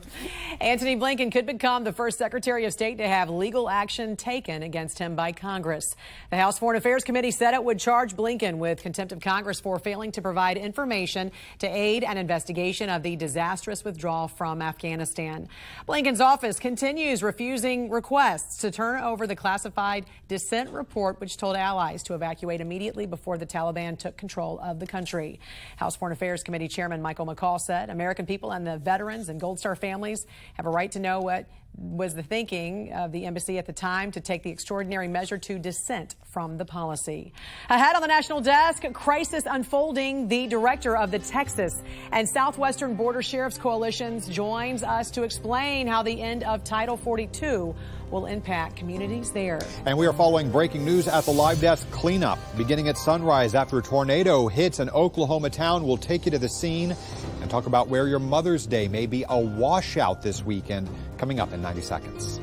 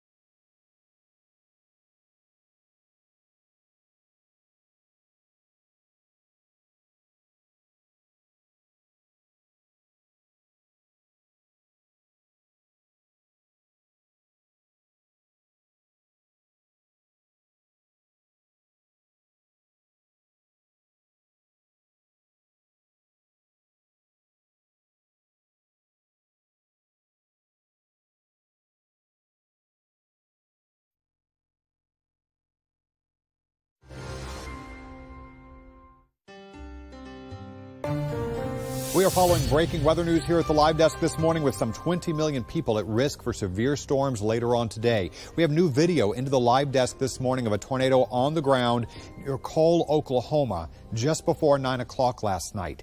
It struck the town of Noble shortly after this video was taken. In fact, we have brand new video just into the live desk this morning showing some of the destruction in the town. Officials say several businesses and homes were damaged, but fortunately no reports of any serious injuries. With this one, it's at night. You can't see it coming. Luckily, before the power went out, we had enough of the city lights to kind of see where the area of concern was. And we are not done with the threat yet. Almost 20 million people, as I mentioned, could see severe storms again today from the Rio Grande Valley up into central Oklahoma, and a better chance along parts of the Missouri River Valley, including cities like Omaha and Sioux City. I want to get you out live to San Antonio, Texas this morning, where meteorologists are on alert for serious flooding that may happen this weekend. Forecasters warn much of South Texas and the hill country west of I-35 could see 3 to 6 inches of rain between tonight and tomorrow night, with up to 10 inches in some spots by Sunday. The National Weather Service warns that much rain could overwhelm rivers across central and South Texas through the Mother's Day weekend. Right now, law enforcement bracing for a massive historic surge at the southern border with the end of Title 42. Executive Director of the Texas and Southwestern Border Sheriff's Coalitions, Clint McDonald, joins us this morning. Thanks for joining us, sir. Good morning. Good morning. Yes, ma'am. You're also the former Terrell County, Texas sheriff. So tell us what you're seeing, what you're hearing from other sheriffs in these border towns. Well, we're seeing the craziness of this open border. We're still trying to take care of our own people when we're getting flooded with people coming across this border. I work for majority Democratic counties, and they feel that they have just been kicked out and forgotten about this administration. And it's frustrating that the local tax base of these smaller counties that cannot afford to take on the burden that's being placed on them. The mayor of El Paso, a city right now that is seeing hundreds of migrants living on the streets in 10 cities, says they will process migrants and then send them to other cities, and that the federal government has provided funds to do this. What do you make of this directive from the federal government? Is this the right kind of help that these cities need right now? Well, any city is trying their best and taking any help they can get.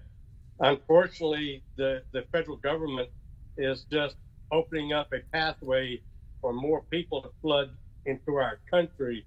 Instead of plugging the holes, they're drilling more holes in the boat, and we're sinking. What policies do you want to see implemented by this administration? What is your message to Washington? Well, as we know, we have the laws on the book, and the policies in which those laws are enforced is the reason that we're in the shape we're in today. That if they would just enforce the laws that are on the book and do away with this open border policy, would be a tremendous benefit to the people of the United States and to the people coming across this border that are being used in a money laundering scheme with the cartels.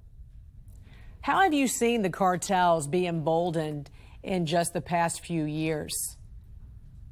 Well, we've seen the cartels take over the border. They control both sides of that border right now, and they're using this open door policy of bringing migrants into this country as fast as they can. And it's a multi-billion-dollar industry, and they're the ones that are benefiting off the backs of the American people and the people that they have brought into this country that are in servitude of them for bringing them into this country, who many of them are used as slaves as they get into this country to pay off the debt to these cartels. All right. Well, best of luck to you guys. Executive Director of the Texas and Southwestern Border Sheriff's Coalition, Clint McDonald. We appreciate you joining us here this morning. Thank you. Thank you. Yes. Still ahead on the national desk, fighting for choice. Calls from parents defending their child's education growing louder. The renewed attention as charter schools see a surge in enrollment. And a major reversal in Pakistan this morning, ruling the arrest of the former prime minister was illegal. What is next for the nation, reeling from days of deadly protests? Coming up here in 90 seconds.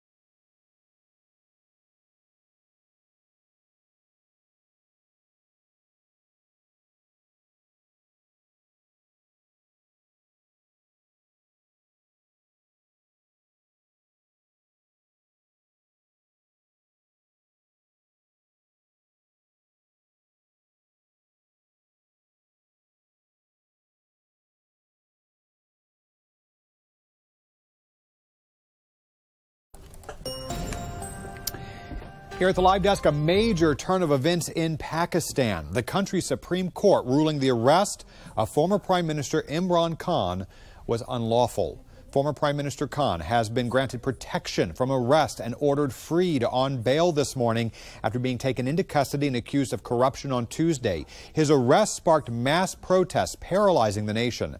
The former Prime Minister's supporters even set the Radio Pakistan building on fire. You see that in this video. And ransacked a military officer's residence after the arrest. At least 8 people died and more than 28 were injured in violent demonstrations. The situation there remains tense this morning, with the current government vowing to find a way to re-arrest Khan.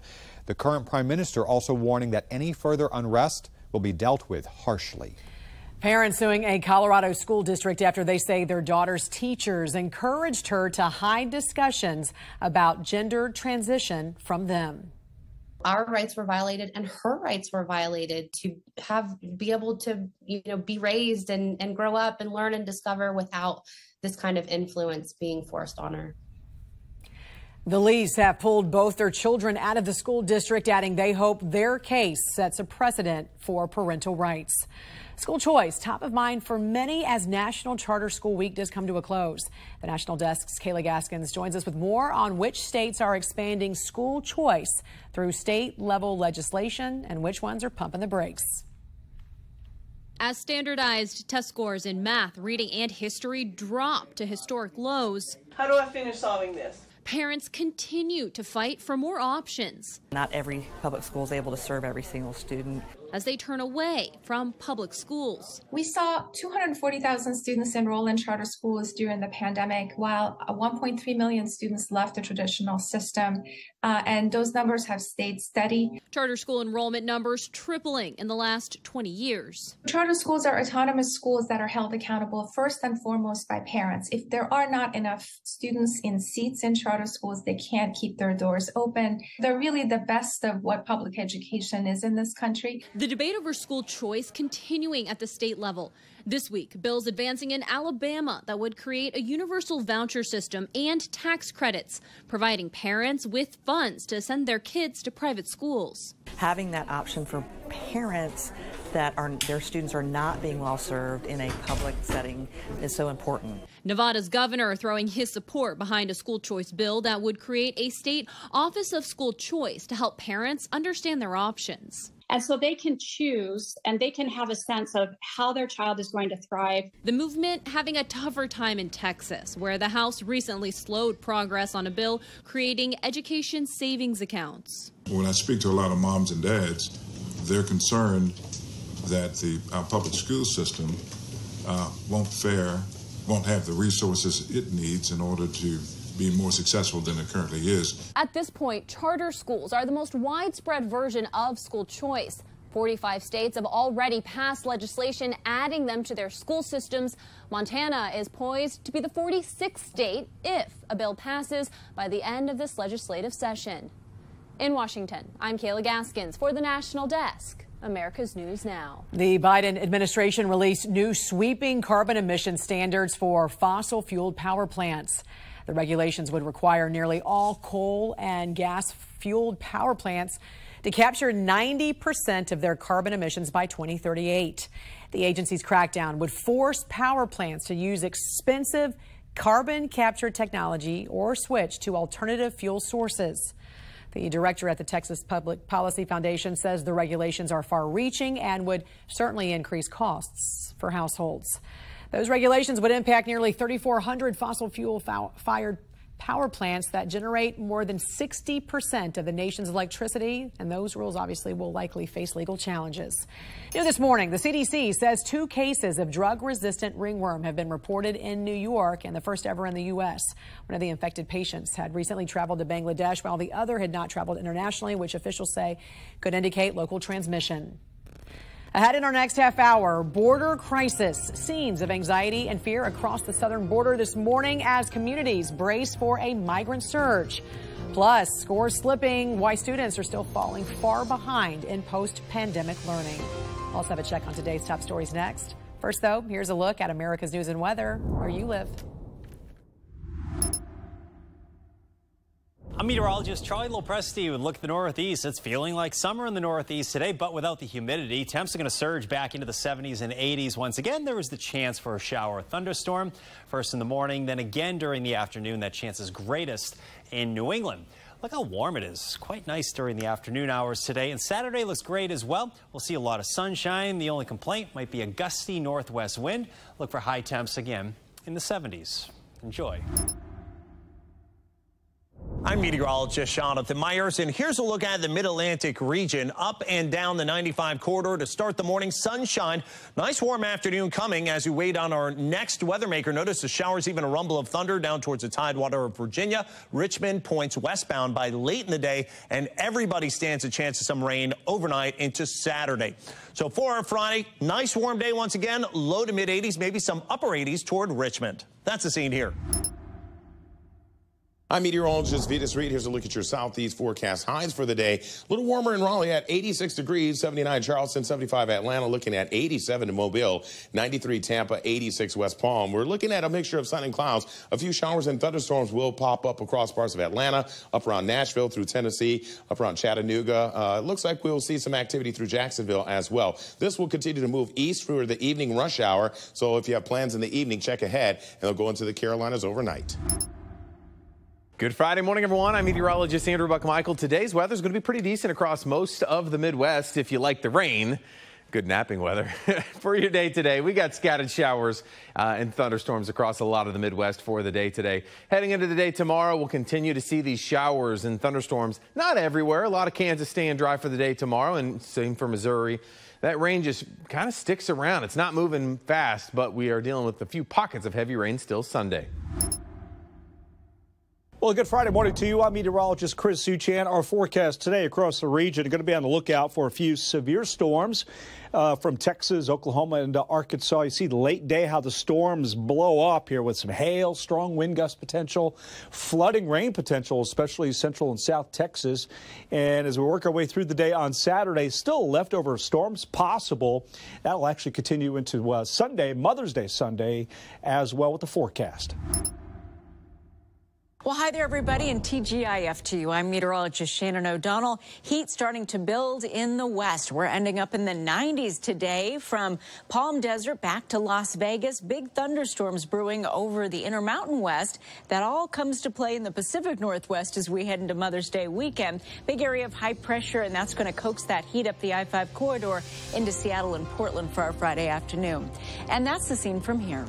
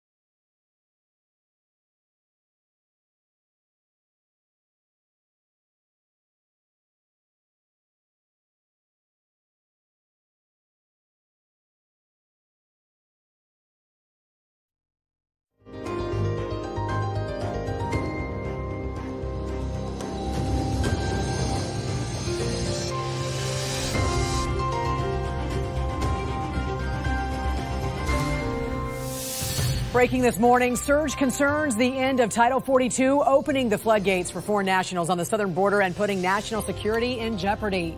Republican lawmakers passing a sweeping border security bill pushing to build the border wall and increase funding for border agents. Senate Democrats not likely to take it up. And giving you a look at this video posted by field reporter Taylor Hansen in Brownsville, Texas. He says it shows migrants opening DHS packets and getting government-issued smartphones along with court dates set for 2027. We are covering all of the developments on the southern border, including a legal setback for the Biden administration's plans to quickly release migrants into the U.S. Let's get right to Cale Thompson at the live desk with more on that. Good morning, Cale. Good morning to you, Jan. Start you with a live look at the border wall in El Paso, Texas this morning. One of the towns bracing for a migrant surge following the expiration of Title 42 overnight at midnight. Brownsville is the latest Texas city to issue a disaster declaration. In fact, the video you see here behind me shows mostly Venezuelan men, migrants here, sleeping on the street in Brownsville on Thursday. Texas Senator Ted Cruz blasting the Biden administration. We've seen 6.5 million people cross illegally since Joe Biden became president, and the administration wants 6.5 million to be 10 million, to be 12 million, to be 15 million, to be 20 million. And the body bags that pile up, they can't be bothered to worry about. I'll tell you, the great state of Texas is on the front lines. The volume is overwhelming. Homeland Security Secretary Alejandro Mayorkas tweeting overnight, "Do not believe the lies of smugglers. The border is not open. People who do not use available lawful pathways to enter the U.S. now face tougher consequences, including a minimum 5-year ban on re-entry and potential criminal prosecution." Here you see migrants outside of El Paso loaded onto buses to be taken into processing centers. In El Paso, several vacant middle schools have now been converted to migrant shelters that can each hold 1,000 migrants. The city also announcing an increase to law enforcement. Meanwhile, the Biden administration's latest efforts to help ease the strain on shelters now blocked by a federal judge just hours before that public health emergency expired. I'll have more on that coming up here at the top of the hour. All right, Cale, thank you. Former President Trump also speaking out about the end of Title 42 in a campaign video. We've become a third world nation. At this very moment, illegal aliens are lined up by the tens of thousands, ready to break into our country, knowing that even if they are caught, Joe Biden will order them immediately released into American communities. Trump also warned that our national security goes away when the border goes away. He said if he returns to office, he would secure the border and deport people who crossed into the U.S. illegally. U.S. lawmakers also sharing different views about millions of foreign nationals entering the country in such a short amount of time. Those folk who are coming across are the ones who are helping to put food on our table. Without them, we're not able to eat. We would have nobody taking care of the building, the construction of our homes. We would have nobody cleaning up in the hospitals. Journalist Rachel Bovard tweeted, "They want migrants here for the cheap and oftentimes exploited labor." He actually said it out loud. We cannot, as a country, absorb 10 million people and still provide high-quality housing to the rest of our citizens. It just doesn't, the math doesn't work, the numbers don't make sense. Rich people who have homes in low immigration areas benefit from our mass immigration policies, and everybody else finds the American dream of home ownership further and further away because we've effectively invited 5 to 10 million people into our country to break our laws. And that is Ohio Senator J.D. Vance citing studies that found mass immigration overall adds to higher housing costs and rent. The debt limit negotiations between President Biden and congressional leaders has been postponed to next week. The sit-down was supposed to happen today. National Desk's Kayla Gaskins joins us live from Capitol Hill. All right, Kayla, so what's the deal here? Why were they pushed back? Why were these talks pushed back? Well, Jen, we're not exactly sure. The White House is presenting this as a positive development because the lawmakers' staff will continue to meet. The AP reporting the staff-level talks appear to be making some progress, and discussions are scheduled to continue through this weekend. So this last-minute change does not appear to be a breakdown in negotiations. Another development during the CNN town hall this week, former President Trump said Republicans should simply let America default on its debt, and if they don't get the spending cuts that they want from Democrats, Democrats in exchange for raising the debt ceiling. Republicans on Capitol Hill, though, appear to be ignoring that advice for now. There's widespread consensus on both sides that a default would be very bad for everyone. And looming overhead of all of this is the June 1st deadline, when the accounting tricks that are currently keeping the government operational run out and default would occur.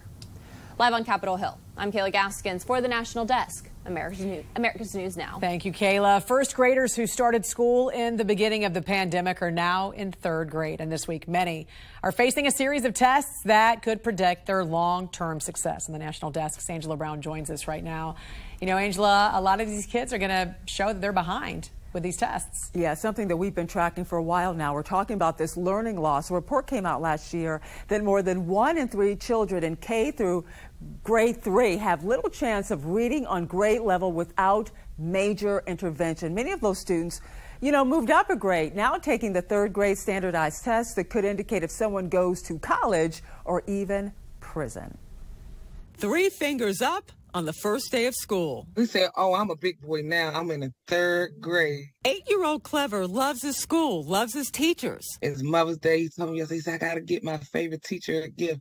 So we got her flowers, so he should have took it to her today. This week, pivotal. Clever is taking the 3rd grade standardized tests. As far as my child, I predict that he will not do well. That may sound harsh, but Quiana, Clever's mom, has reason to doubt remote learning. It was a challenge for him to get his education online when he never experienced that before. 3rd grade tests, a predictor. The Department of Ed cites in this paper the link between how kids perform on 3rd grade tests and their future. Kids that score very low on 3rd grade tests are much more likely to drop out of high school, much less likely to go to college, more likely to end up in the criminal justice system. Michael Petrilli, president of the Thomas B. Fordham Institute that focuses on K-12 education and reform, agrees with Quiana, not expecting high marks on 3rd grade tests, warning educators not to just move students on to the next grade, but act. It's going to mean intensive tutoring. It's going to mean more time with teachers and one-on-one or in small groups.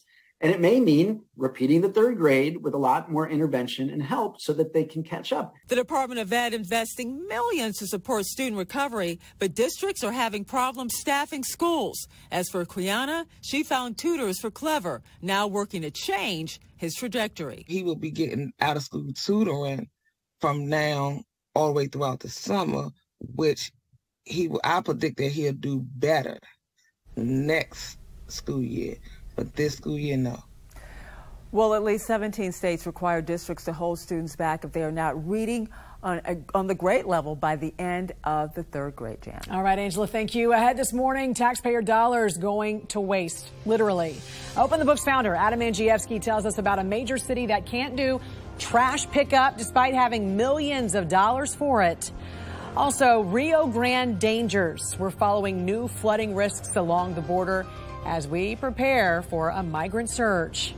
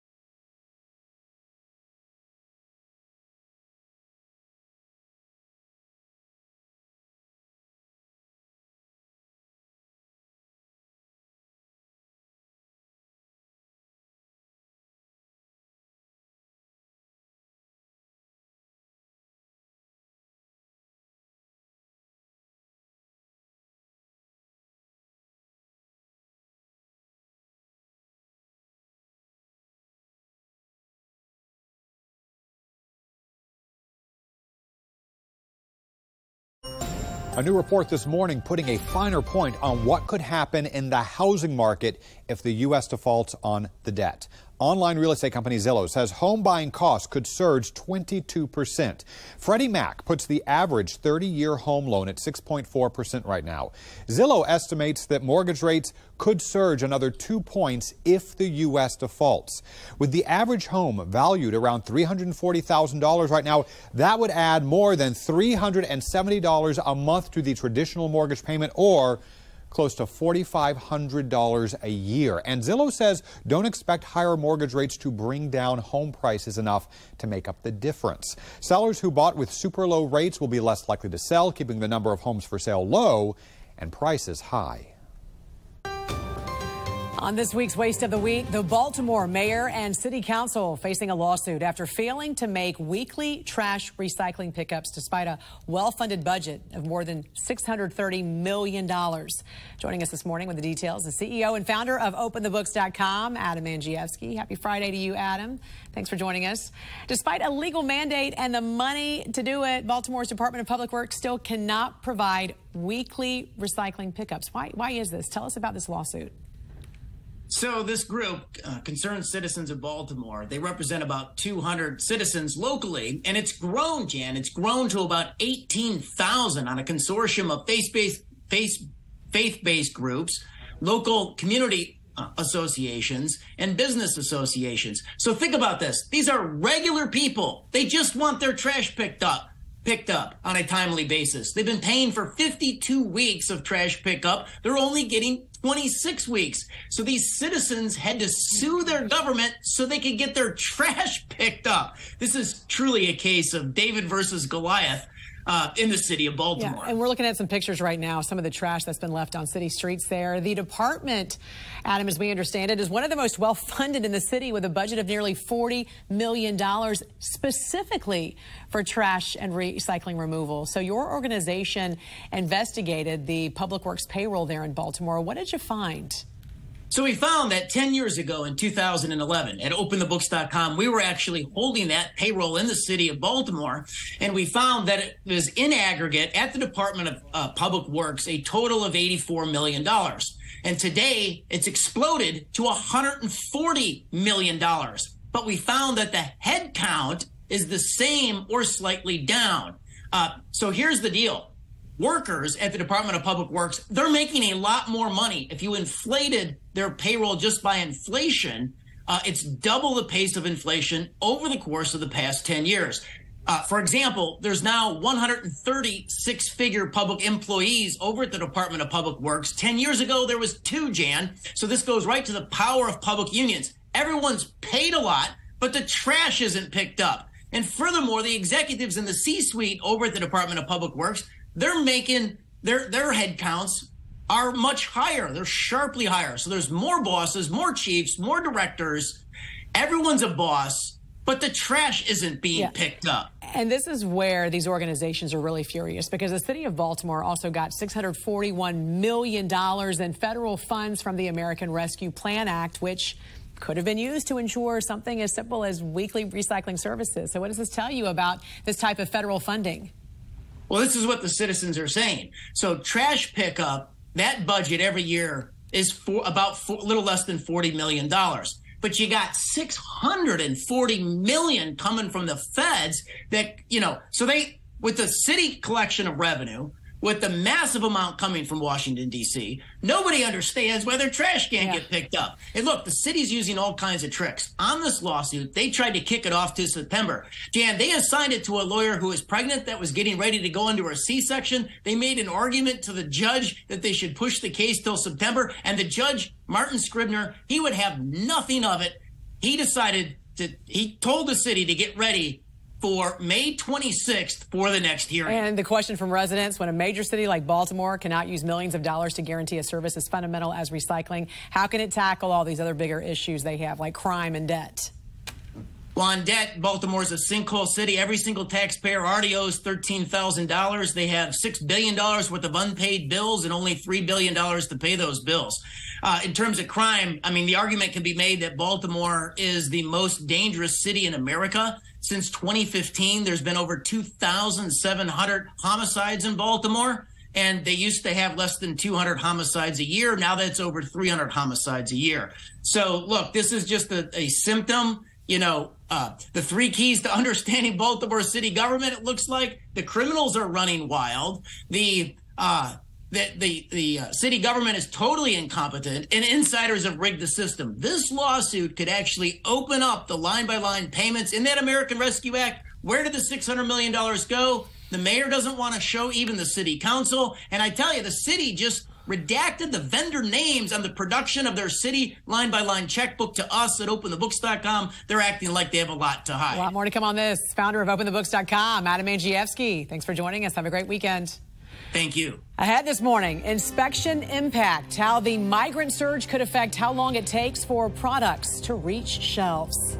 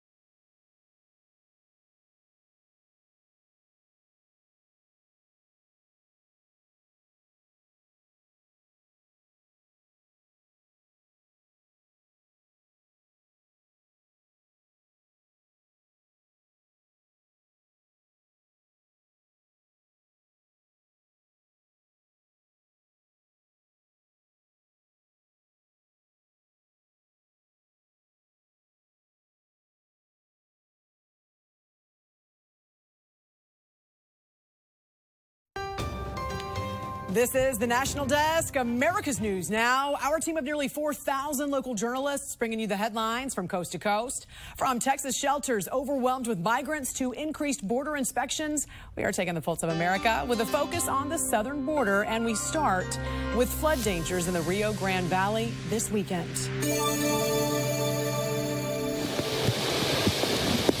We're talking about 5-6 years since we've seen a footprint this large with this much rainfall in that section of Texas. The National Weather Service West Gulf River Forecast Center is worried about the flood potential along the Rio Grande this weekend. Moderate or major flooding means it is having impacts to buildings, to primary roads, primary highways. And with Title 42 ending, it may just be a perfect storm for problems. We see very large rain events. We see very rapid responses, so it will not be a slow, gradual up and down. This may put local residents, migrants, and Border Patrol agents in danger. They want to avoid a tragedy like last year when Texas National Guardsman Bishop Evans died in the river trying to save migrants. Governor Greg Abbott has directed the Texas Division of Emergency Management to deploy swift water rescue resources. We are anticipating conditions to deteriorate over the weekend, heavy rain, and the possibility of flash flooding and river flooding. The watermelons here at M&P Produce arrive from the Rio Grande Valley. Safety inspections on commercial vehicles at the border always concerns people in the produce industry. I think there's always nervousness in the industry, and there's always uncertainty with produce. We try to always meet consumer demand as fast as possible. River City Produce is monitoring news about the next migrant surge and extra security, including possible tie-ups with cargo. There's a backlog for a couple of days. The trucks are still there. They're waiting to get to the warehouses here on this side of the border. Last year, Governor Greg Abbott ordered state troopers to inspect every commercial truck coming from Mexico to stop illegal drugs and human smuggling into Texas. Last time, cargo was held up and billions of dollars lost. 20,000 tractor trailer rigs go back and forth between Tamaulipas and Texas. So, you're backing up 20,000 trucks. That's a mess. So we don't want that. A group of 40 to 50 migrants arrived here at the shelter run by Catholic Charities in McAllen. Still wearing masks, they'll be tested for COVID, registered, then put on a bus or van to a nearby hotel. Somos 3 niños y 2 adultos. 3 children and 2 adults from Caracas, Venezuela. Like many of the people at this shelter, it took them a whole month to get here. Sí, aire, buena. She said that she's been treated well, they're getting meals, they sleep well, that they're happy to be here. The immigrants do not want to stay here. They don't want to stay here. They pass through here. But the mayor of McAllen says not everyone has the financial means to leave right away, leaving cities and shelters overwhelmed. However, we're also concerned about if we are overwhelmed, we have the police force, we have help from the governor's office, but we don't know what to expect. We don't know what to expect because we've never done this before. What's happening this weekend has never happened before. Department of Homeland Security Secretary Alejandro Mayorkas setting the record straight after a reporter's false claim that border agents whipped migrants. That issue with the Haitians being whipped with the reins or the horses. But what is there? Well, let me just correct you right there, because actually the investigation concluded that the whipping did not occur. I'm sorry, I saw it differently. They were whipped with something from the horse, reins from a horse. Maybe the video or the picture was fixed, but what I saw was totally different. I'm sorry. Yeah, I'm going to leave you as corrected. A DHS investigation found the border agents did not abuse the migrants in September of 2021 and that they were actually using split reins to control their horses. Florida Governor Ron DeSantis, meantime, taking a strong stance against government overreach. He just signed 4 bills that would empower doctors to treat patients, prevent gain-of-function research, and protect Florida residents from medical mandates by the federal government. A scientist from the National Institutes of Health testified that natural immunity after catching COVID is just as protective as a vaccine. Yes, I mean, the data showed that natural immunity was as protective as vaccinated immunity. And when we're talking about equitable policies, lower income minority communities tended to be less vaccinated, and relatedly, they also tended to have more natural immunity. So these vaccine passports that were enacted were actually quite inequitable as well. Dr. Marjorie Smelkinson also testified before the COVID subcommittee that public health agencies chose to disregard natural immunity, leading to lost jobs, staffing shortages, and learning loss in children. Ahead in our next hour, a social media shakeup. Twitter CEO Elon Musk has a big announcement about who will head up the platform after him.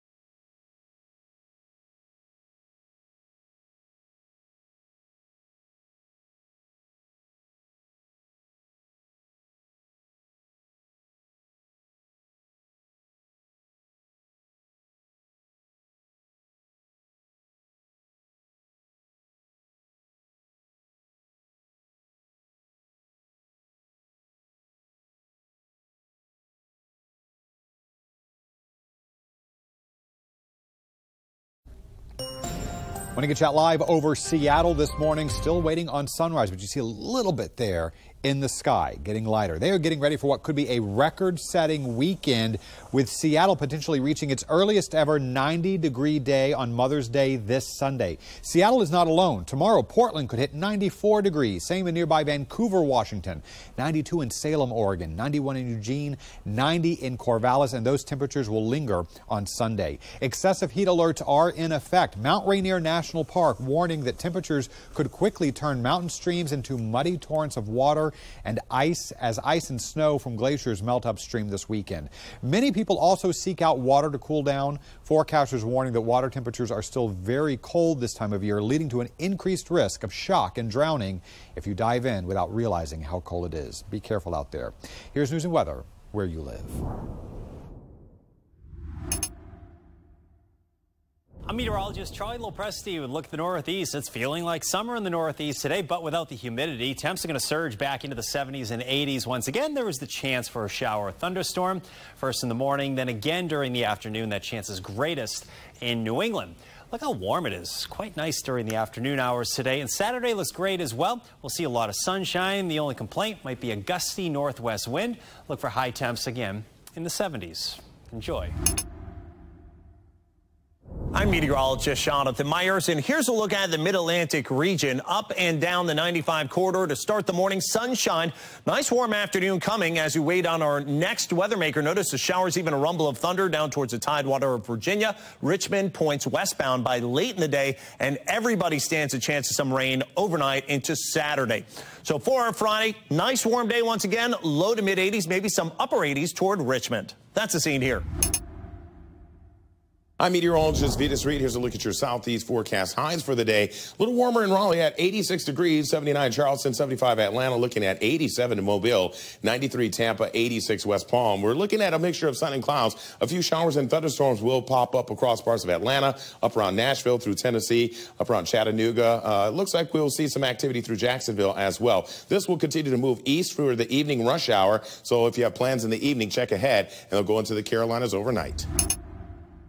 Good Friday morning, everyone. I'm meteorologist Andrew Buckmichael. Today's weather is going to be pretty decent across most of the Midwest if you like the rain. Good napping weather.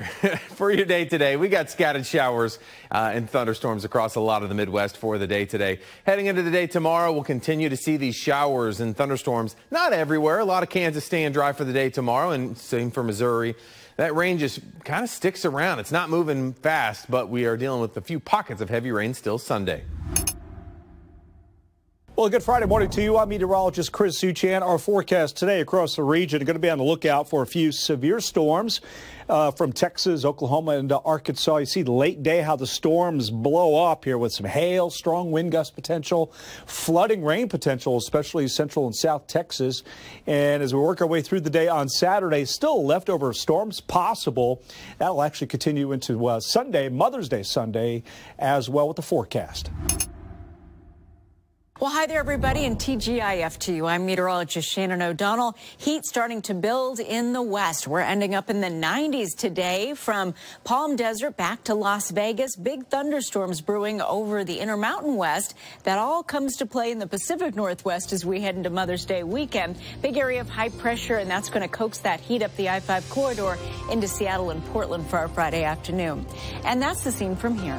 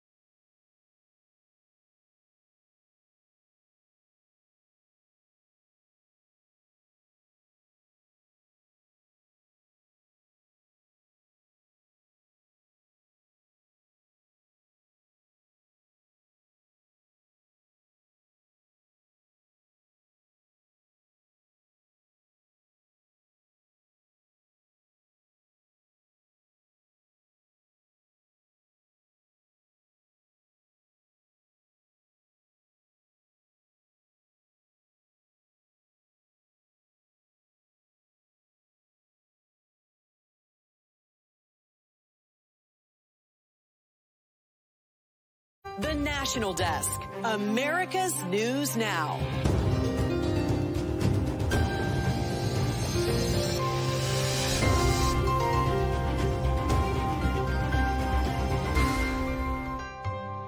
Breaking now, border emergency. As we come on the air, communities on edge with Title 42 protections no longer in place. We are now at a situation that we've never really been at before. It's time that the president announce a declaration of national emergency. An expected migrant surge putting America's weakened border policies to the test. Debt limit drama. A high-stakes meeting delayed, pushing off debt limit negotiations as America inches toward default. Apparently, President Biden doesn't want a deal. He wants a default. The competing arguments raising concerns this morning. Continuing crisis. Right now, another regional bank closer to collapsing. A race to restore depositor confidence as lawmakers investigate the financial fallout. Twister touchdown. Damage reported overnight with severe weather sweeping across the southern plains. The lingering threats today for tens of millions across the country. And breaking right now, a historic crisis along our southern border expected to get even worse with Title 42 officially ending overnight. Now, Customs and Border Protection has limited options on how to deal with tens of thousands of migrants trying to cross into the U.S. Thanks for joining us. You are watching the National Desk, America's News Now. I'm Jan Jeffcoat. It is Friday, May 12th, and this morning, the future of border security in America could be at risk. The Biden administration has let a rule expire that expelled migrants more than 2.5 million times since 2020. And so far this week, Customs and Border Patrol has already stopped more than 30,000 migrants who are trying to cross the border illegally. With less protections in place, those numbers, they say, are only expected to rise. At the same time, House Republicans are rushing to strengthen a series of immigration policies from the previous administration before more chaos could break out along the border. Also, a federal judge has issued a last-minute block to a plan that would have allowed migrants to enter the U.S. without a court date. Let's get right to Cale Thompson at the live desk with a closer look at what's happening right now on the border. Good morning, Cale. Good morning, Jan. Title 42 has now been gone for 8 hours overnight, with thousands of migrants waiting to enter the U.S. We want to give you this look at just a fraction of them waiting to cross on Thursday at San Ysidro between San Diego and Tijuana. San Ysidro is the largest land border crossing in the U.S. Aerial footage from Eagle Pass, Texas shows armored vehicles at the ready along the border there. Texas National Guard troops have been there for over a year now, supporting Governor Greg Abbott's efforts to fight the rise in illegal immigration along the Texas border. Just hours before the public health order was set to expire, a federal judge temporarily blocking the White House from implementing a policy that would have made it easier to release migrants. Under the Biden administration proposal, migrants would be allowed into the country on, quote, parole with conditions, but they would have no alien registration number or court date, raising concerns about how they would be tracked. The administration intended it as a way to help processing centers deal with capacity issues. Another way the Biden administration is trying to streamline processing has also been experiencing major glitches. The Border Patrol app, CBP One, has not been working for many migrants trying to make appointments. Texas Senator Ted Cruz slamming the app on a visit to Brownsville. The Biden administration is really proud now that they have apps on their phone, that when someone crosses illegally, they can fill out an application in 2 minutes. This is the Amazon version of illegal immigration. They're going to make it fast and deliver them anywhere in the country. Homeland Security Secretary Alejandro Mayorkas pushing back, warning people who arrive at the border without using a lawful pathway will be presumed ineligible for asylum, adding we are ready to humanely process and remove people without a legal basis to remain in the U.S. There's obviously a lot of talk about this morning. Now that Title 42 has expired, we'll have more images from the border and the latest on the emergencies declared in some border towns coming up here in 30 minutes. House Republicans, meantime, pushing the Biden administration to tighten immigration rules and provide more resources for border security. The National Desk's Kayla Gaskins joins us live from Capitol Hill. So, Kayla, tell us about the House GOP bill that was passed yesterday. Good morning. Good morning, Jen. So this is called the Secure the Border Act. The bill mandates Customs and Border Protection maintain a staff of 22,000 agents and upgrade the agency's technology to ensure all border agents have the tools they need to do their job effectively. The bill also reinstates the Remain in Mexico policy, and it requires Homeland Security Secretary Alejandro Mayorkas to resume building the border wall. President Biden has already signaled he would veto the bill if it makes its way through the Senate. The White House has 2 years to plan for the end of Title 42. We all knew the deadline, but the White House produced no plan, missed the deadline, and bumbled into another crisis. This week, Democrats reintroduced their U.S. Citizenship Act. It would eliminate country quotas for green cards and change the rule for 11 million illegal immigrants to become U.S. citizens. Live on Capitol Hill, I'm Kayla Gaskins for the National Desk, America's News Now. Meantime, New York City Mayor Eric Adams infuriated local leaders across the state yesterday after sending busloads of migrants to suburban and rural communities in the state as part of a plan to make room for migrants arriving to the city. 2 counties have already declared a state of emergency to try and stop his plan. Also in Florida, Governor Ron DeSantis finalizing contracts with 3 private airplane companies to send migrants to sanctuary cities. The state has not announced where those migrants will go, but has previously said that it would not relocate migrant children. The number of people filing for unemployment jumping to highs not seen since the height of the pandemic. New numbers from the Labor Department show initial claims did surge to 264,000 last week. That is up by 22,000 from the week before, and a possible sign the historically tight labor market is cooling after aggressive interest rate hikes. We also may not have seen the last of the banking crisis. Shares of regional bank PacWest fell 23% yesterday after investors got news that the bank lost 9.5% of all its deposits last week. Also, regulators and lawmakers still trying to get to the bottom of the 3 previous American bank failures. The National Desk's Satra El-Nashar explains how all of this could change the future of banking. Good friend from Nevada. Officials in Washington conducting a post-mortem of 3 American bank failures that occurred within 6 weeks. A clear picture emerging of who was at fault in the cases of Silicon Valley Bank and Signature Bank. According to the Government Accountability Office, it was a combination. The banks had risky business strategies, weak liquidity, and weak risk management. And regulators, recognizing those risks, didn't escalate actions to address them fast enough. Many in Congress thinking the same thing. I'm concerned about the possibility of yet another bank failure that would impact my constituents, one that could have even more disastrous effects. There was already downward pressure on regional bank stocks even before PacWest shares took a plunge on Thursday. One proposal that's been floated is a temporary ban on short-selling bank stocks in order to prevent market manipulation. If someone's doing anything wrong, people are in collusion, or people going short and then making a tweet, about a bank, they should go after them. And vigorously, and they should be punished to the full extent the law allows it. Then there's the question of what to do when a bank fails. Should the FDIC protect deposits beyond its current limit of $250,000? It did for Silicon Valley Bank and Signature Bank, costing the Deposit Insurance Fund about $15.8 billion. The FDIC out with a proposal Thursday to have the biggest banks foot most of the bill to replenish it. Some say covering uninsured deposits was necessary to prevent even more economic damage. Others warn it creates a moral hazard for banks. Because you behave badly this first time and then someone comes to rescue you, then the likelihood of you behaving badly again just goes up that much higher. No easy or quick fix or way to guarantee another bank failure isn't just around the corner. In Washington, I'm Satra El-Nashar reporting. Some developing news involving Twitter. Elon Musk has assigned a new CEO to run his social media company. The National Desk's Angela Brown joins us right now. And Angela, Musk could be out as CEO, but it is still his company. And that means, Jan, we probably will not see a major change in direction that Elon Musk really set in motion. Musk will still be the executive chair, but someone else will kind of run the day-to-day shots. Musk sending out really a series of tweets in the last few hours. The first, just saying he's excited to announce he has hired a new CEO for X/Twitter. She will be starting in 6 weeks, adding he will still oversee the product. You can see it there. Musk also squashing any concerns about his commitment to free speech with a new CEO coming in.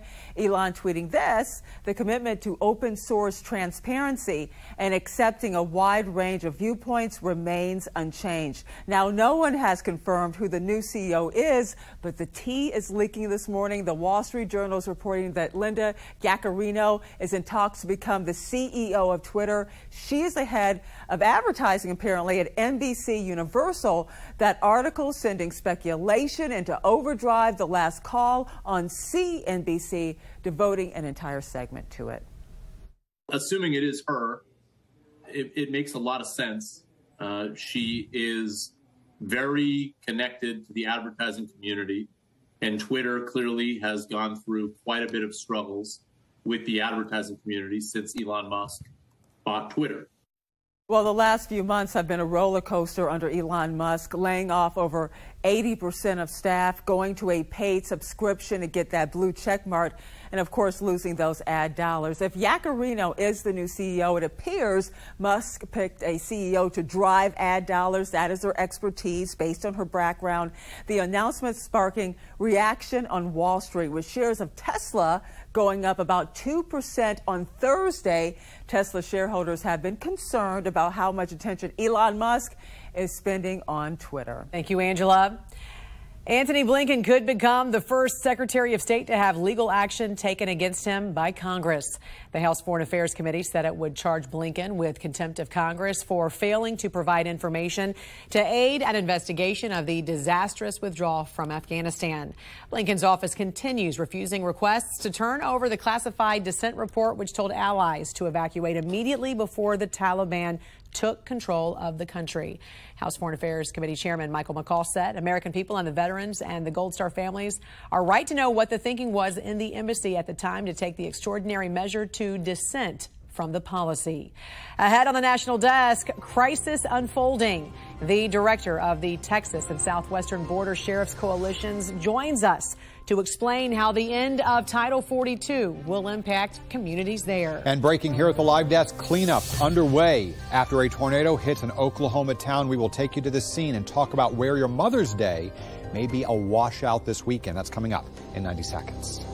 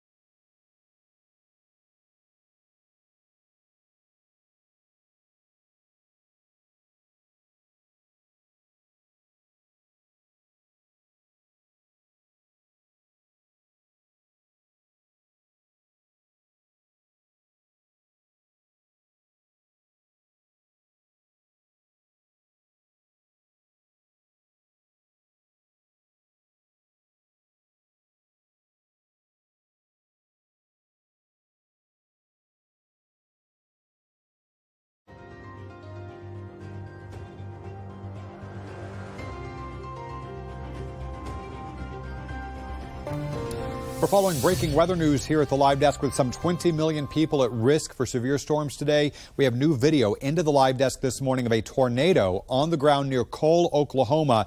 This was just before 9 o'clock at night. It struck the town of Noble nearby after dark. We have this brand new video just into the Live Desk this morning showing some of the destruction in that town this morning.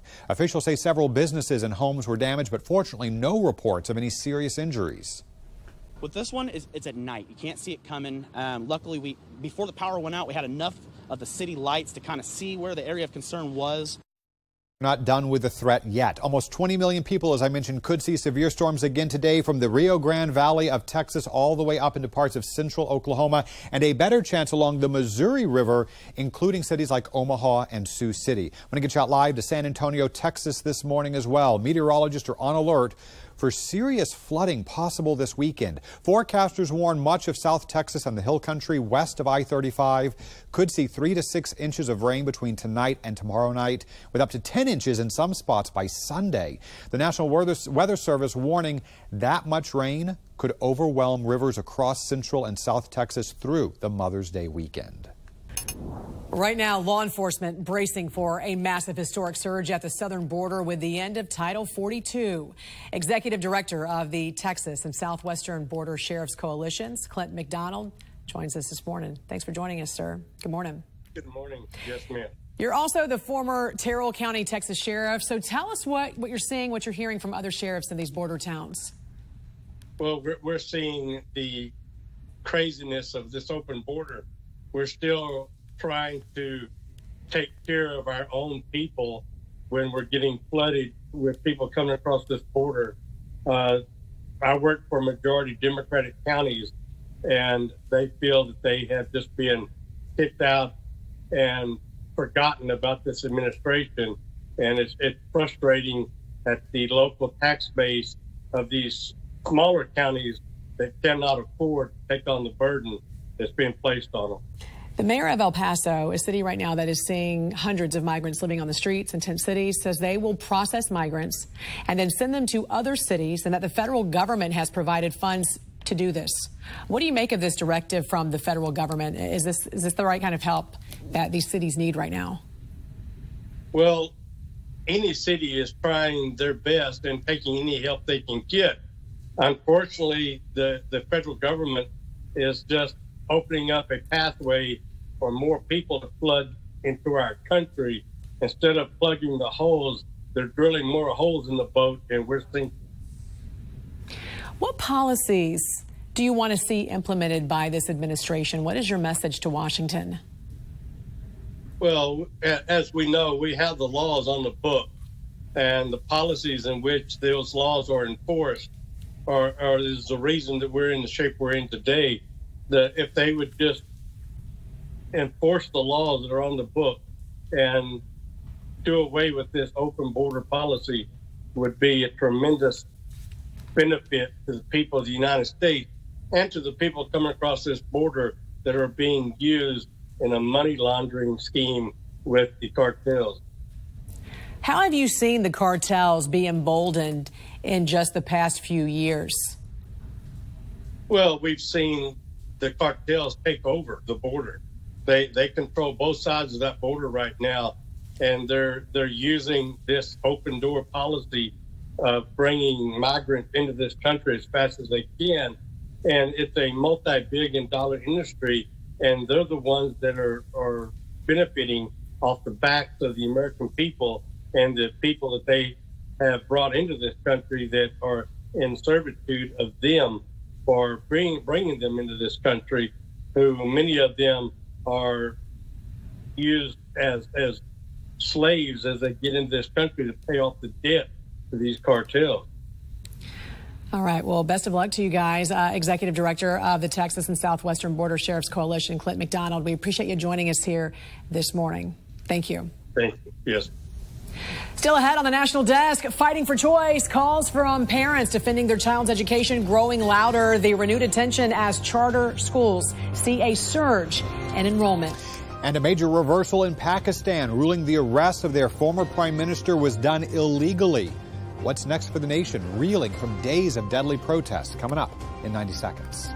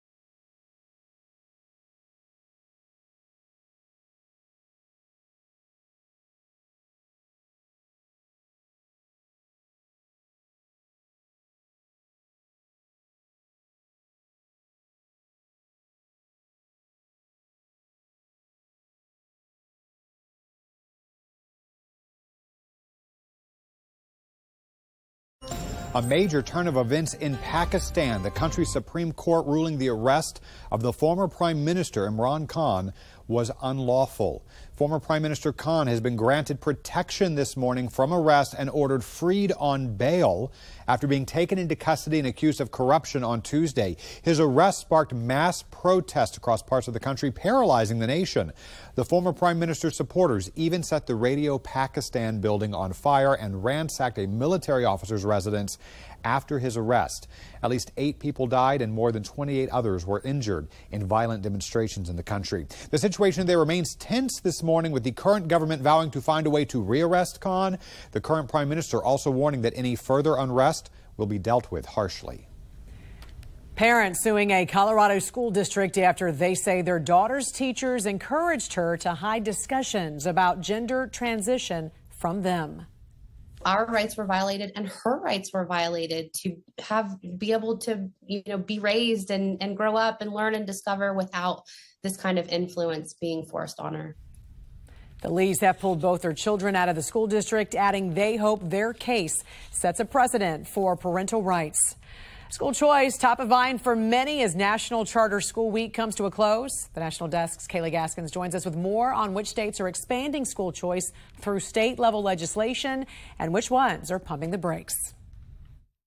As standardized test scores in math, reading, and history drop to historic lows, how do I finish solving this? Parents continue to fight for more options. Not every public school is able to serve every single student. As they turn away from public schools. We saw 240,000 students enroll in charter schools during the pandemic, while 1.3 million students left the traditional system, and those numbers have stayed steady. Charter school enrollment numbers tripling in the last 20 years. Charter schools are autonomous schools that are held accountable first and foremost by parents. If there are not enough students in seats in charter schools, they can't keep their doors open. They're really the best of what public education is in this country. The debate over school choice continuing at the state level. This week, bills advancing in Alabama that would create a universal voucher system and tax credits, providing parents with funds to send their kids to private schools. Having that option for parents that their students are not being well served in a public setting is so important. Nevada's governor throwing his support behind a school choice bill that would create a state office of school choice to help parents understand their options. And so they can choose and they can have a sense of how their child is going to thrive. The movement having a tougher time in Texas, where the House recently slowed progress on a bill creating education savings accounts. When I speak to a lot of moms and dads, they're concerned that our public school system won't have the resources it needs in order to be more successful than it currently is. At this point, charter schools are the most widespread version of school choice. 45 states have already passed legislation adding them to their school systems. Montana is poised to be the 46th state if a bill passes by the end of this legislative session. In Washington, I'm Kayla Gaskins for the National Desk, America's News Now. The Biden administration released new sweeping carbon emission standards for fossil-fueled power plants. The regulations would require nearly all coal and gas-fueled power plants to capture 90% of their carbon emissions by 2038. The agency's crackdown would force power plants to use expensive carbon capture technology or switch to alternative fuel sources. Director at the Texas Public Policy Foundation says the regulations are far-reaching and would increase costs for households. Those regulations would impact nearly 3,400 fossil fuel power plants that generate more than 60% of the nation's electricity. And of course, those rules will likely face legal challenges. New this morning, the CDC says 2 cases of drug-resistant ringworm have been reported in New York, and the first ever in the U.S. One of the infected patients had recently traveled to Bangladesh, while the other had not traveled internationally, which officials say could indicate local transmission. A U.S. citizen accused of working with the Chinese Communist Party has been arrested by federal authorities. Latang Lang from Boston, Massachusetts, was charged with plans to act as an agent of a foreign government. Lang had allegedly been monitoring and reporting on individuals and organizations for the Communist Party since 2018.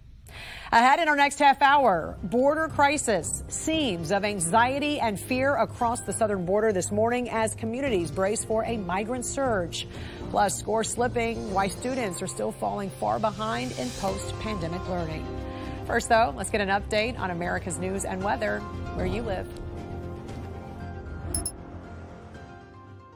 I'm meteorologist Charlie Lopresti with Look at the Northeast. It's feeling like summer in the Northeast today, but without the humidity. Temps are going to surge back into the 70s and 80s. Once again, there is the chance for a shower or thunderstorm.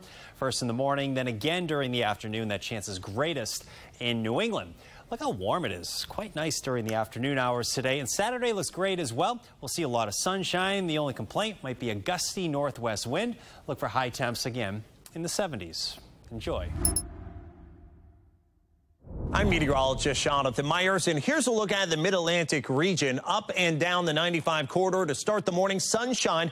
Nice warm afternoon coming as we wait on our next weather maker. Notice the showers, even a rumble of thunder down towards the Tidewater of Virginia. Richmond points westbound by late in the day, and everybody stands a chance of some rain overnight into Saturday. So for our Friday, nice warm day once again. Low to mid 80s, maybe some upper 80s toward Richmond. That's the scene here. I'm meteorologist Vitas Reed. Here's a look at your southeast forecast. Highs for the day. A little warmer in Raleigh at 86 degrees, 79 Charleston, 75 Atlanta, looking at 87 in Mobile, 93 Tampa, 86 West Palm. We're looking at a mixture of sun and clouds. A few showers and thunderstorms will pop up across parts of Atlanta, up around Nashville through Tennessee, up around Chattanooga. It looks like we'll see some activity through Jacksonville as well. This will continue to move east through the evening rush hour. So if you have plans in the evening, check ahead, and they'll go into the Carolinas overnight. Good Friday morning, everyone. I'm meteorologist Andrew Buckmichael. Today's weather is going to be pretty decent across most of the Midwest. If you like the rain, good napping weather. For your day today, we got scattered showers and thunderstorms across a lot of the Midwest for the day today. Heading into the day tomorrow, we'll continue to see these showers and thunderstorms. Not everywhere. A lot of Kansas staying dry for the day tomorrow, and same for Missouri. That rain just kind of sticks around. It's not moving fast, but we are dealing with a few pockets of heavy rain still Sunday. Well, a good Friday morning to you. I'm meteorologist Chris Suchan. Our forecast today across the region are going to be on the lookout for a few severe storms from Texas, Oklahoma, and Arkansas. You see late day how the storms blow up here with some hail, strong wind gust potential, flooding rain potential, especially central and south Texas. And as we work our way through the day on Saturday, still leftover storms possible. That will actually continue into Sunday, Mother's Day Sunday, as well with the forecast. Well, hi there, everybody, and TGIF to you. I'm meteorologist Shannon O'Donnell. Heat starting to build in the west. We're ending up in the 90s today from Palm Desert back to Las Vegas. Big thunderstorms brewing over the Intermountain West. That all comes to play in the Pacific Northwest as we head into Mother's Day weekend. Big area of high pressure, and that's going to coax that heat up the I-5 corridor into Seattle and Portland for our Friday afternoon. And that's the scene from here.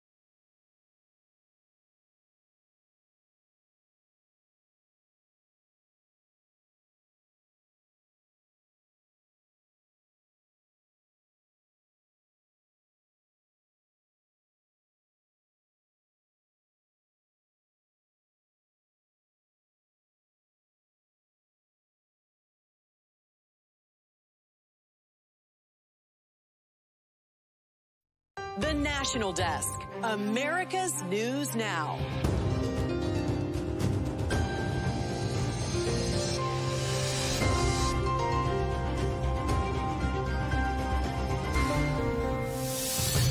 Breaking this morning, surge concerns the end of Title 42 opening the floodgates for foreign nationals on the southern border and putting national security in jeopardy.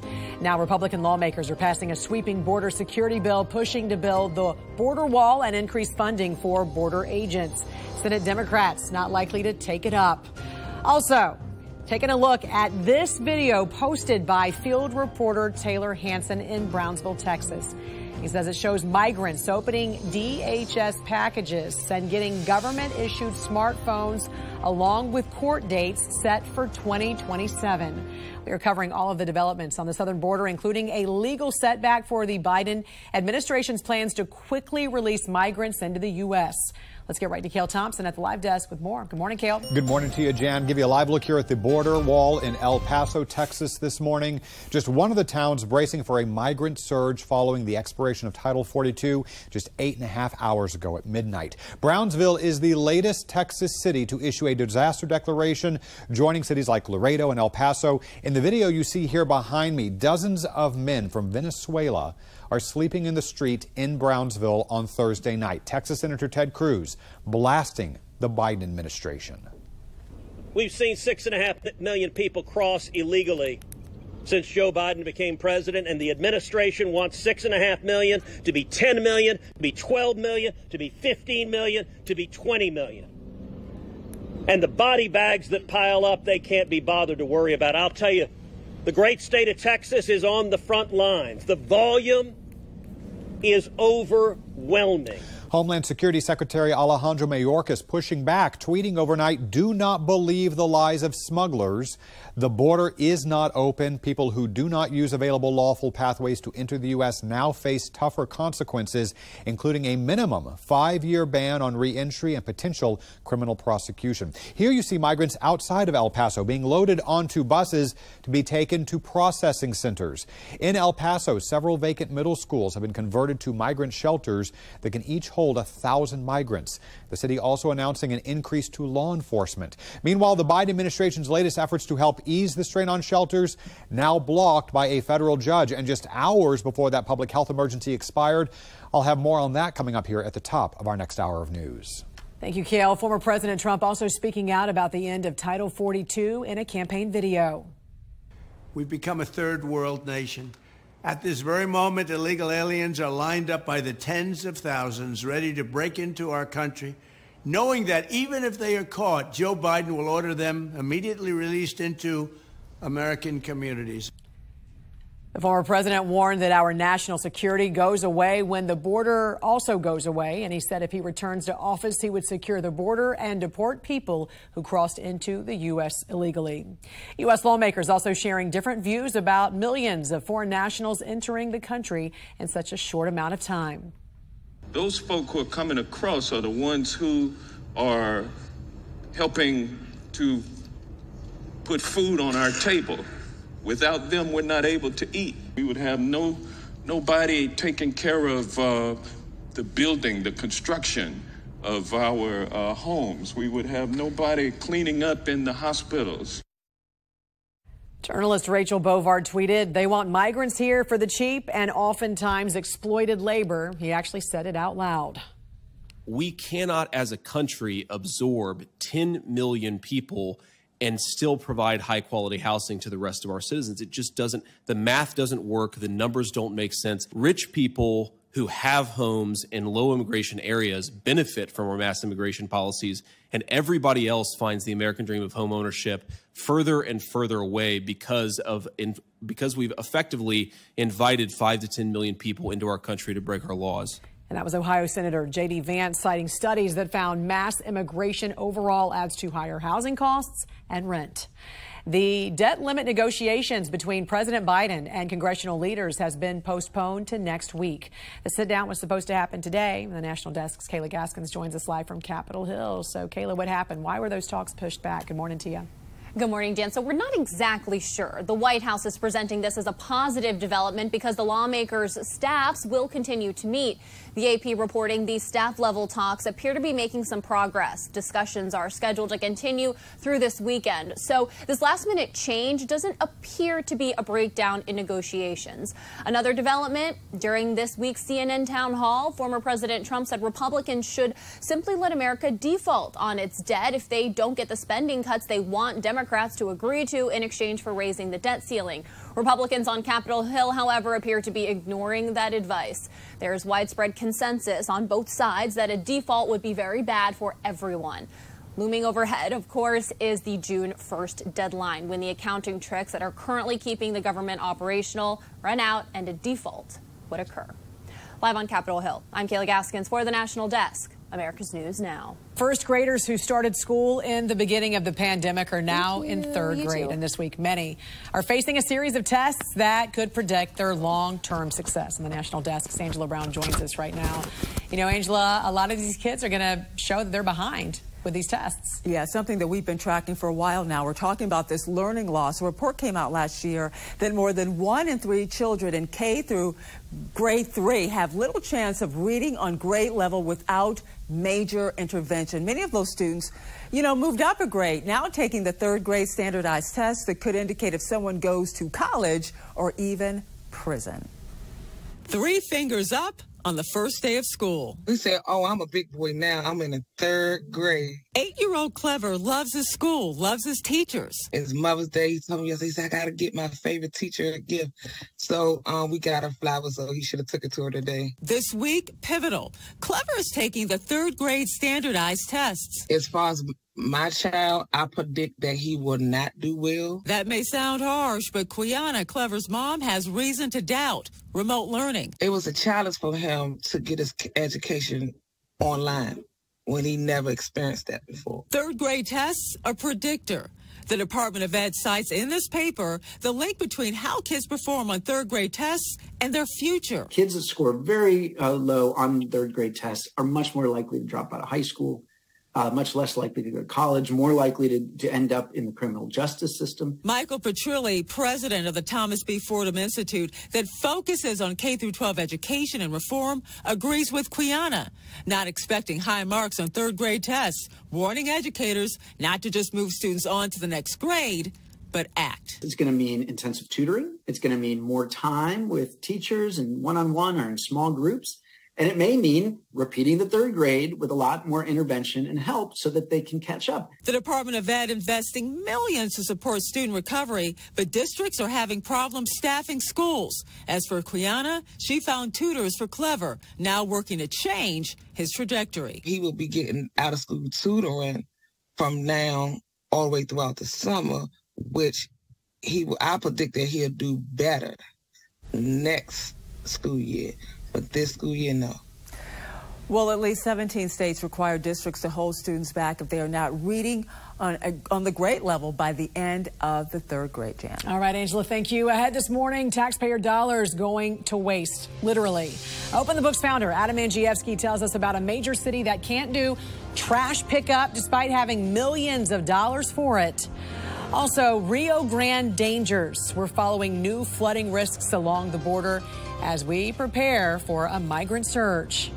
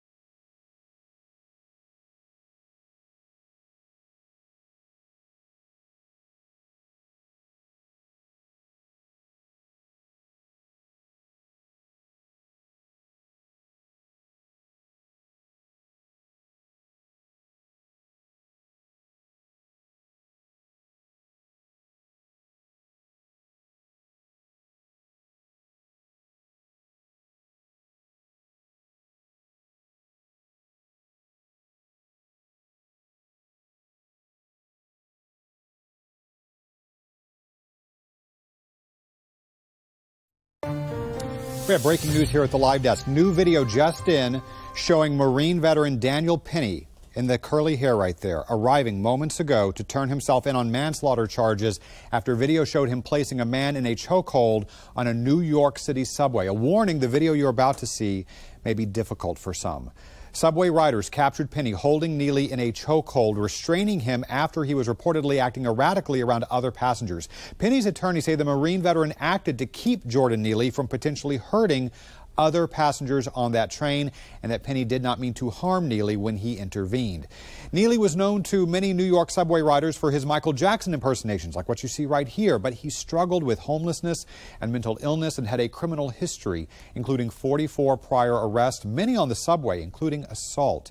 Penny is expected to face a second-degree manslaughter charge, which could carry up to 15 years in prison. We'll, of course, have more here at the live desk as we get it, and online at thenationaldesk.com.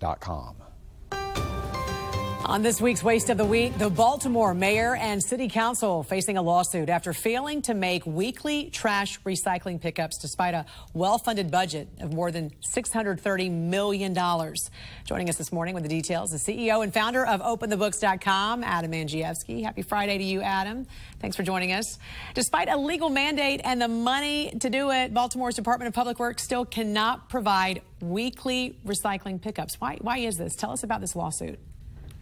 So this group, Concerned Citizens of Baltimore, they represent about 200 citizens locally, and it's grown, Jan. It's grown to about 18,000 on a consortium of faith-based groups, local community associations, and business associations. So think about this. These are regular people. They just want their trash picked up on a timely basis. They've been paying for 52 weeks of trash pickup. They're only getting 26 weeks. So these citizens had to sue their government so they could get their trash picked up. This is truly a case of David versus Goliath in the city of Baltimore. Yeah, and we're looking at some pictures right now, some of the trash that's been left on city streets there. The department, Adam, as we understand it, is one of the most well-funded in the city with a budget of nearly $40 million specifically for trash and recycling removal. So your organization investigated the Public Works payroll there in Baltimore. What did you find?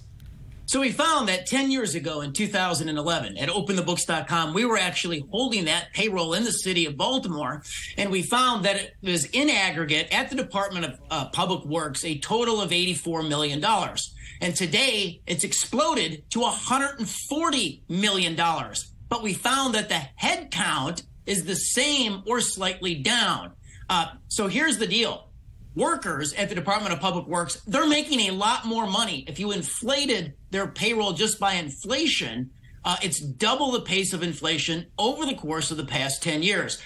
For example, there's now 130 six-figure public employees over at the Department of Public Works. 10 years ago, there was 2, Jan. So this goes right to the power of public unions. Everyone's paid a lot, but the trash isn't picked up. And furthermore, the executives in the C-suite over at the Department of Public Works, they're making their head counts are much higher. They're sharply higher. So there's more bosses, more chiefs, more directors.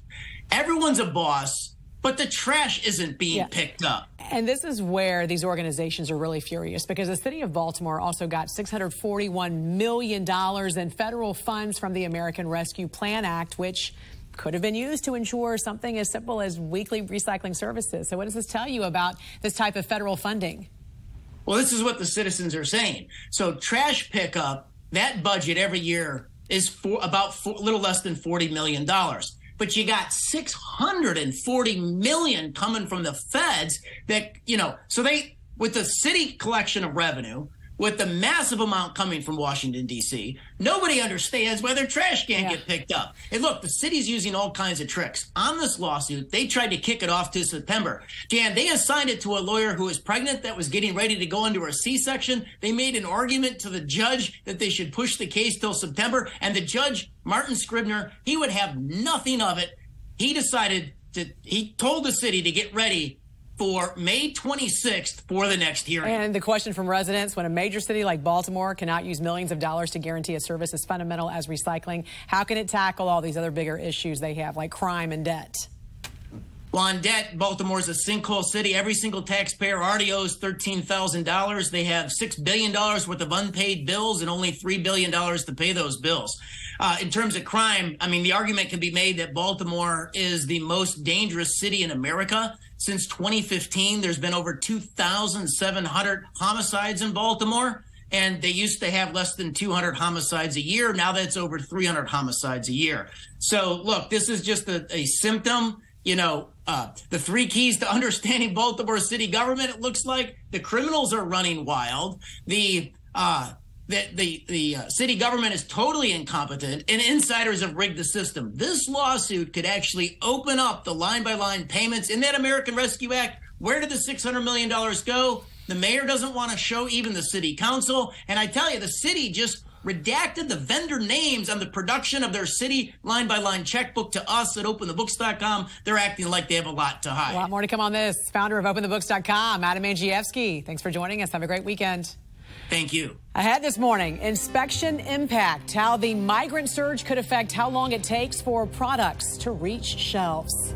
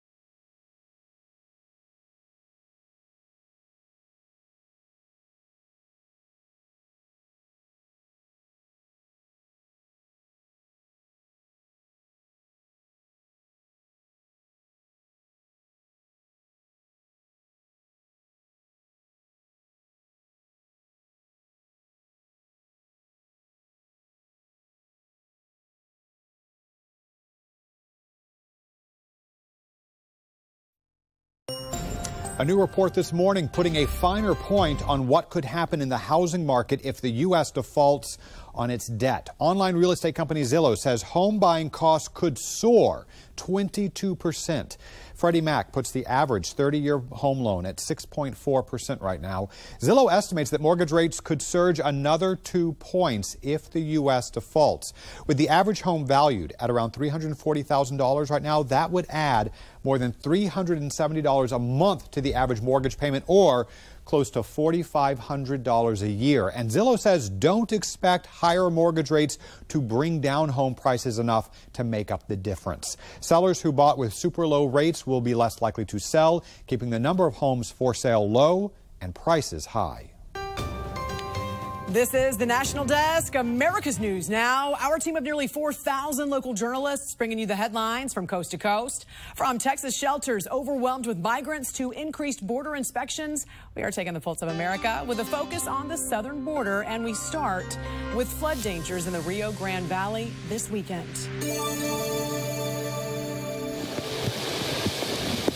We're talking about 5-6 years since we've seen a footprint this large with this much rainfall in that section of Texas. The National Weather Service West Gulf River Forecast Center is worried about the flood potential along the Rio Grande this weekend. Moderate or major flooding means it is having impacts to buildings, to primary roads, primary highways. And with Title 42 ending, it may just be a perfect storm for problems. We see very large rain events We see very rapid responses, so it will not be a slow, gradual up and down. This may put local residents, migrants, and Border Patrol agents in danger.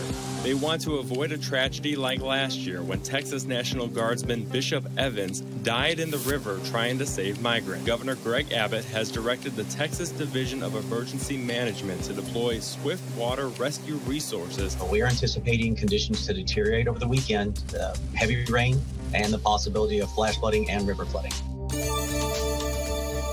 The watermelons here at M&P Produce arrive from the Rio Grande Valley. Safety inspections on commercial vehicles at the border always concerns people in the produce industry. I think there's always nervousness in the industry, and there's always uncertainty with produce.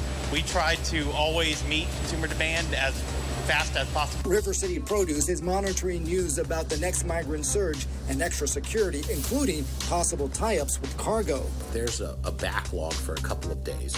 The trucks are still there. They're waiting to get to the warehouses here on this side of the border.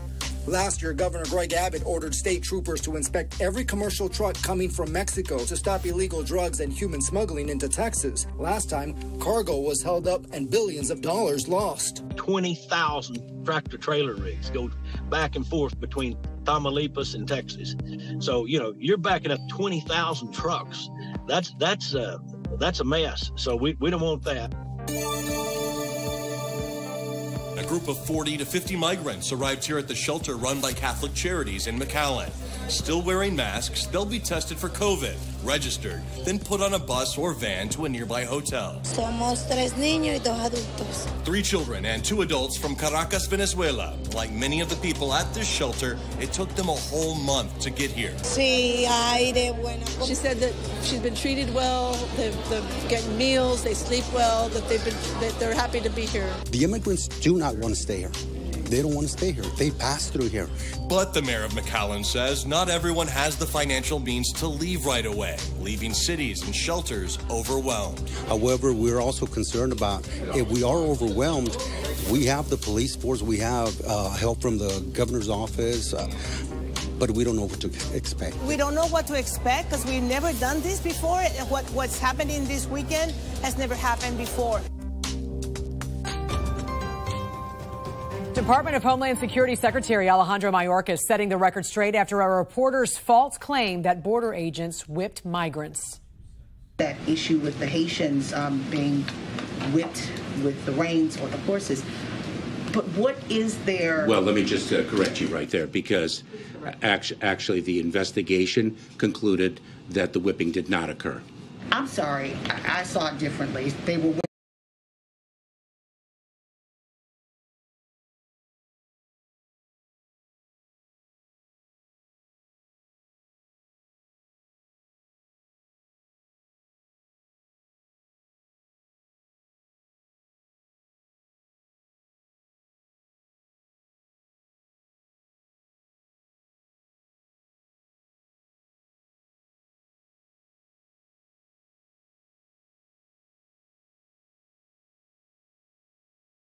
whipped with something from the horse.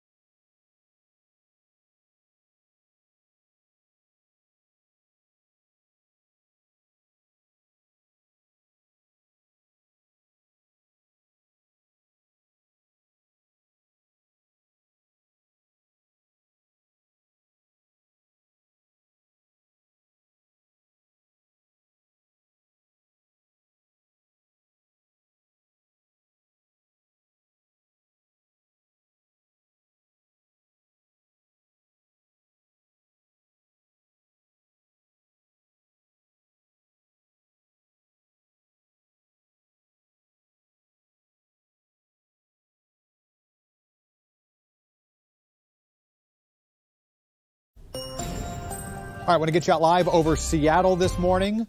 Not Seattle, but we'll get you to Seattle. They are getting ready for a record-setting weekend there in Seattle, where they could reach their earliest ever 90-degree day on Mother's Day this Sunday. And Seattle is not alone. Tomorrow, Portland could hit 94 degrees. Same in nearby Vancouver, Washington, 92 in Salem, Oregon, 91 in Eugene, 90 in Corvallis, and those temperatures will linger on Sunday. Excessive heat alerts are in effect. Mount Rainier National Park warning that temperatures could quickly turn mountain streams into muddy torrents of water as snow and glaciers melt upstream this weekend. Rivers and lakes also become popular hangouts when it gets hot, but forecasters warn water temperatures are still very cold for this time of year and could lead to an increase of shock and drowning.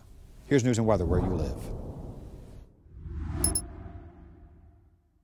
I'm meteorologist Charlie Lopresti with Look at the Northeast. It's feeling like summer in the Northeast today, but without the humidity. Temps are going to surge back into the 70s and 80s. Once again, there is the chance for a shower or thunderstorm. First in the morning, then again during the afternoon. That chance is greatest in New England. Look how warm it is. Quite nice during the afternoon hours today. And Saturday looks great as well. We'll see a lot of sunshine. The only complaint might be a gusty northwest wind. Look for high temps again in the 70s. Enjoy. I'm meteorologist Jonathan Myers, and here's a look at the Mid-Atlantic region. Up and down the 95 corridor to start the morning. Sunshine. Nice warm afternoon coming as we wait on our next weather maker. Notice the showers, even a rumble of thunder down towards the Tidewater of Virginia. Richmond points westbound by late in the day, and everybody stands a chance of some rain overnight into Saturday. So for our Friday, nice warm day once again. Low to mid 80s, maybe some upper 80s toward Richmond. That's the scene here. I'm meteorologist Vitas Reed. Here's a look at your southeast forecast. Highs for the day. A little warmer in Raleigh at 86 degrees, 79 Charleston, 75 Atlanta, looking at 87 in Mobile, 93 Tampa, 86 West Palm. We're looking at a mixture of sun and clouds. A few showers and thunderstorms will pop up across parts of Atlanta, up around Nashville through Tennessee, up around Chattanooga. It looks like we'll see some activity through Jacksonville as well. This will continue to move east through the evening rush hour. So if you have plans in the evening, check ahead, and they'll go into the Carolinas overnight. Good Friday morning, everyone. I'm meteorologist Andrew Buckmichael. Today's weather is going to be pretty decent across most of the Midwest if you like the rain. Good napping weather. For your day today, we got scattered showers and thunderstorms across a lot of the Midwest for the day today. Heading into the day tomorrow, we'll continue to see these showers and thunderstorms. Not everywhere. A lot of Kansas staying dry for the day tomorrow, and same for Missouri. That rain just kind of sticks around. It's not moving fast, but we are dealing with a few pockets of heavy rain still Sunday. Well, good Friday morning to you. I'm meteorologist Chris Suchan. Our forecast today across the region are going to be on the lookout for a few severe storms from Texas, Oklahoma, and Arkansas. You see late day how the storms blow up here with some hail, strong wind gust potential, flooding rain potential, especially central and south Texas. And as we work our way through the day on Saturday, still leftover storms possible. That'll actually continue into Sunday, Mother's Day Sunday, as well with the forecast. Well, hi there, everybody, and TGIF to you. I'm meteorologist Shannon O'Donnell. Heat starting to build in the west. We're ending up in the 90s today from Palm Desert back to Las Vegas. Big thunderstorms brewing over the Intermountain West. That all comes to play in the Pacific Northwest as we head into Mother's Day weekend. Big area of high pressure, and that's going to coax that heat up the I-5 corridor into Seattle and Portland for our Friday afternoon. And that's the scene from here.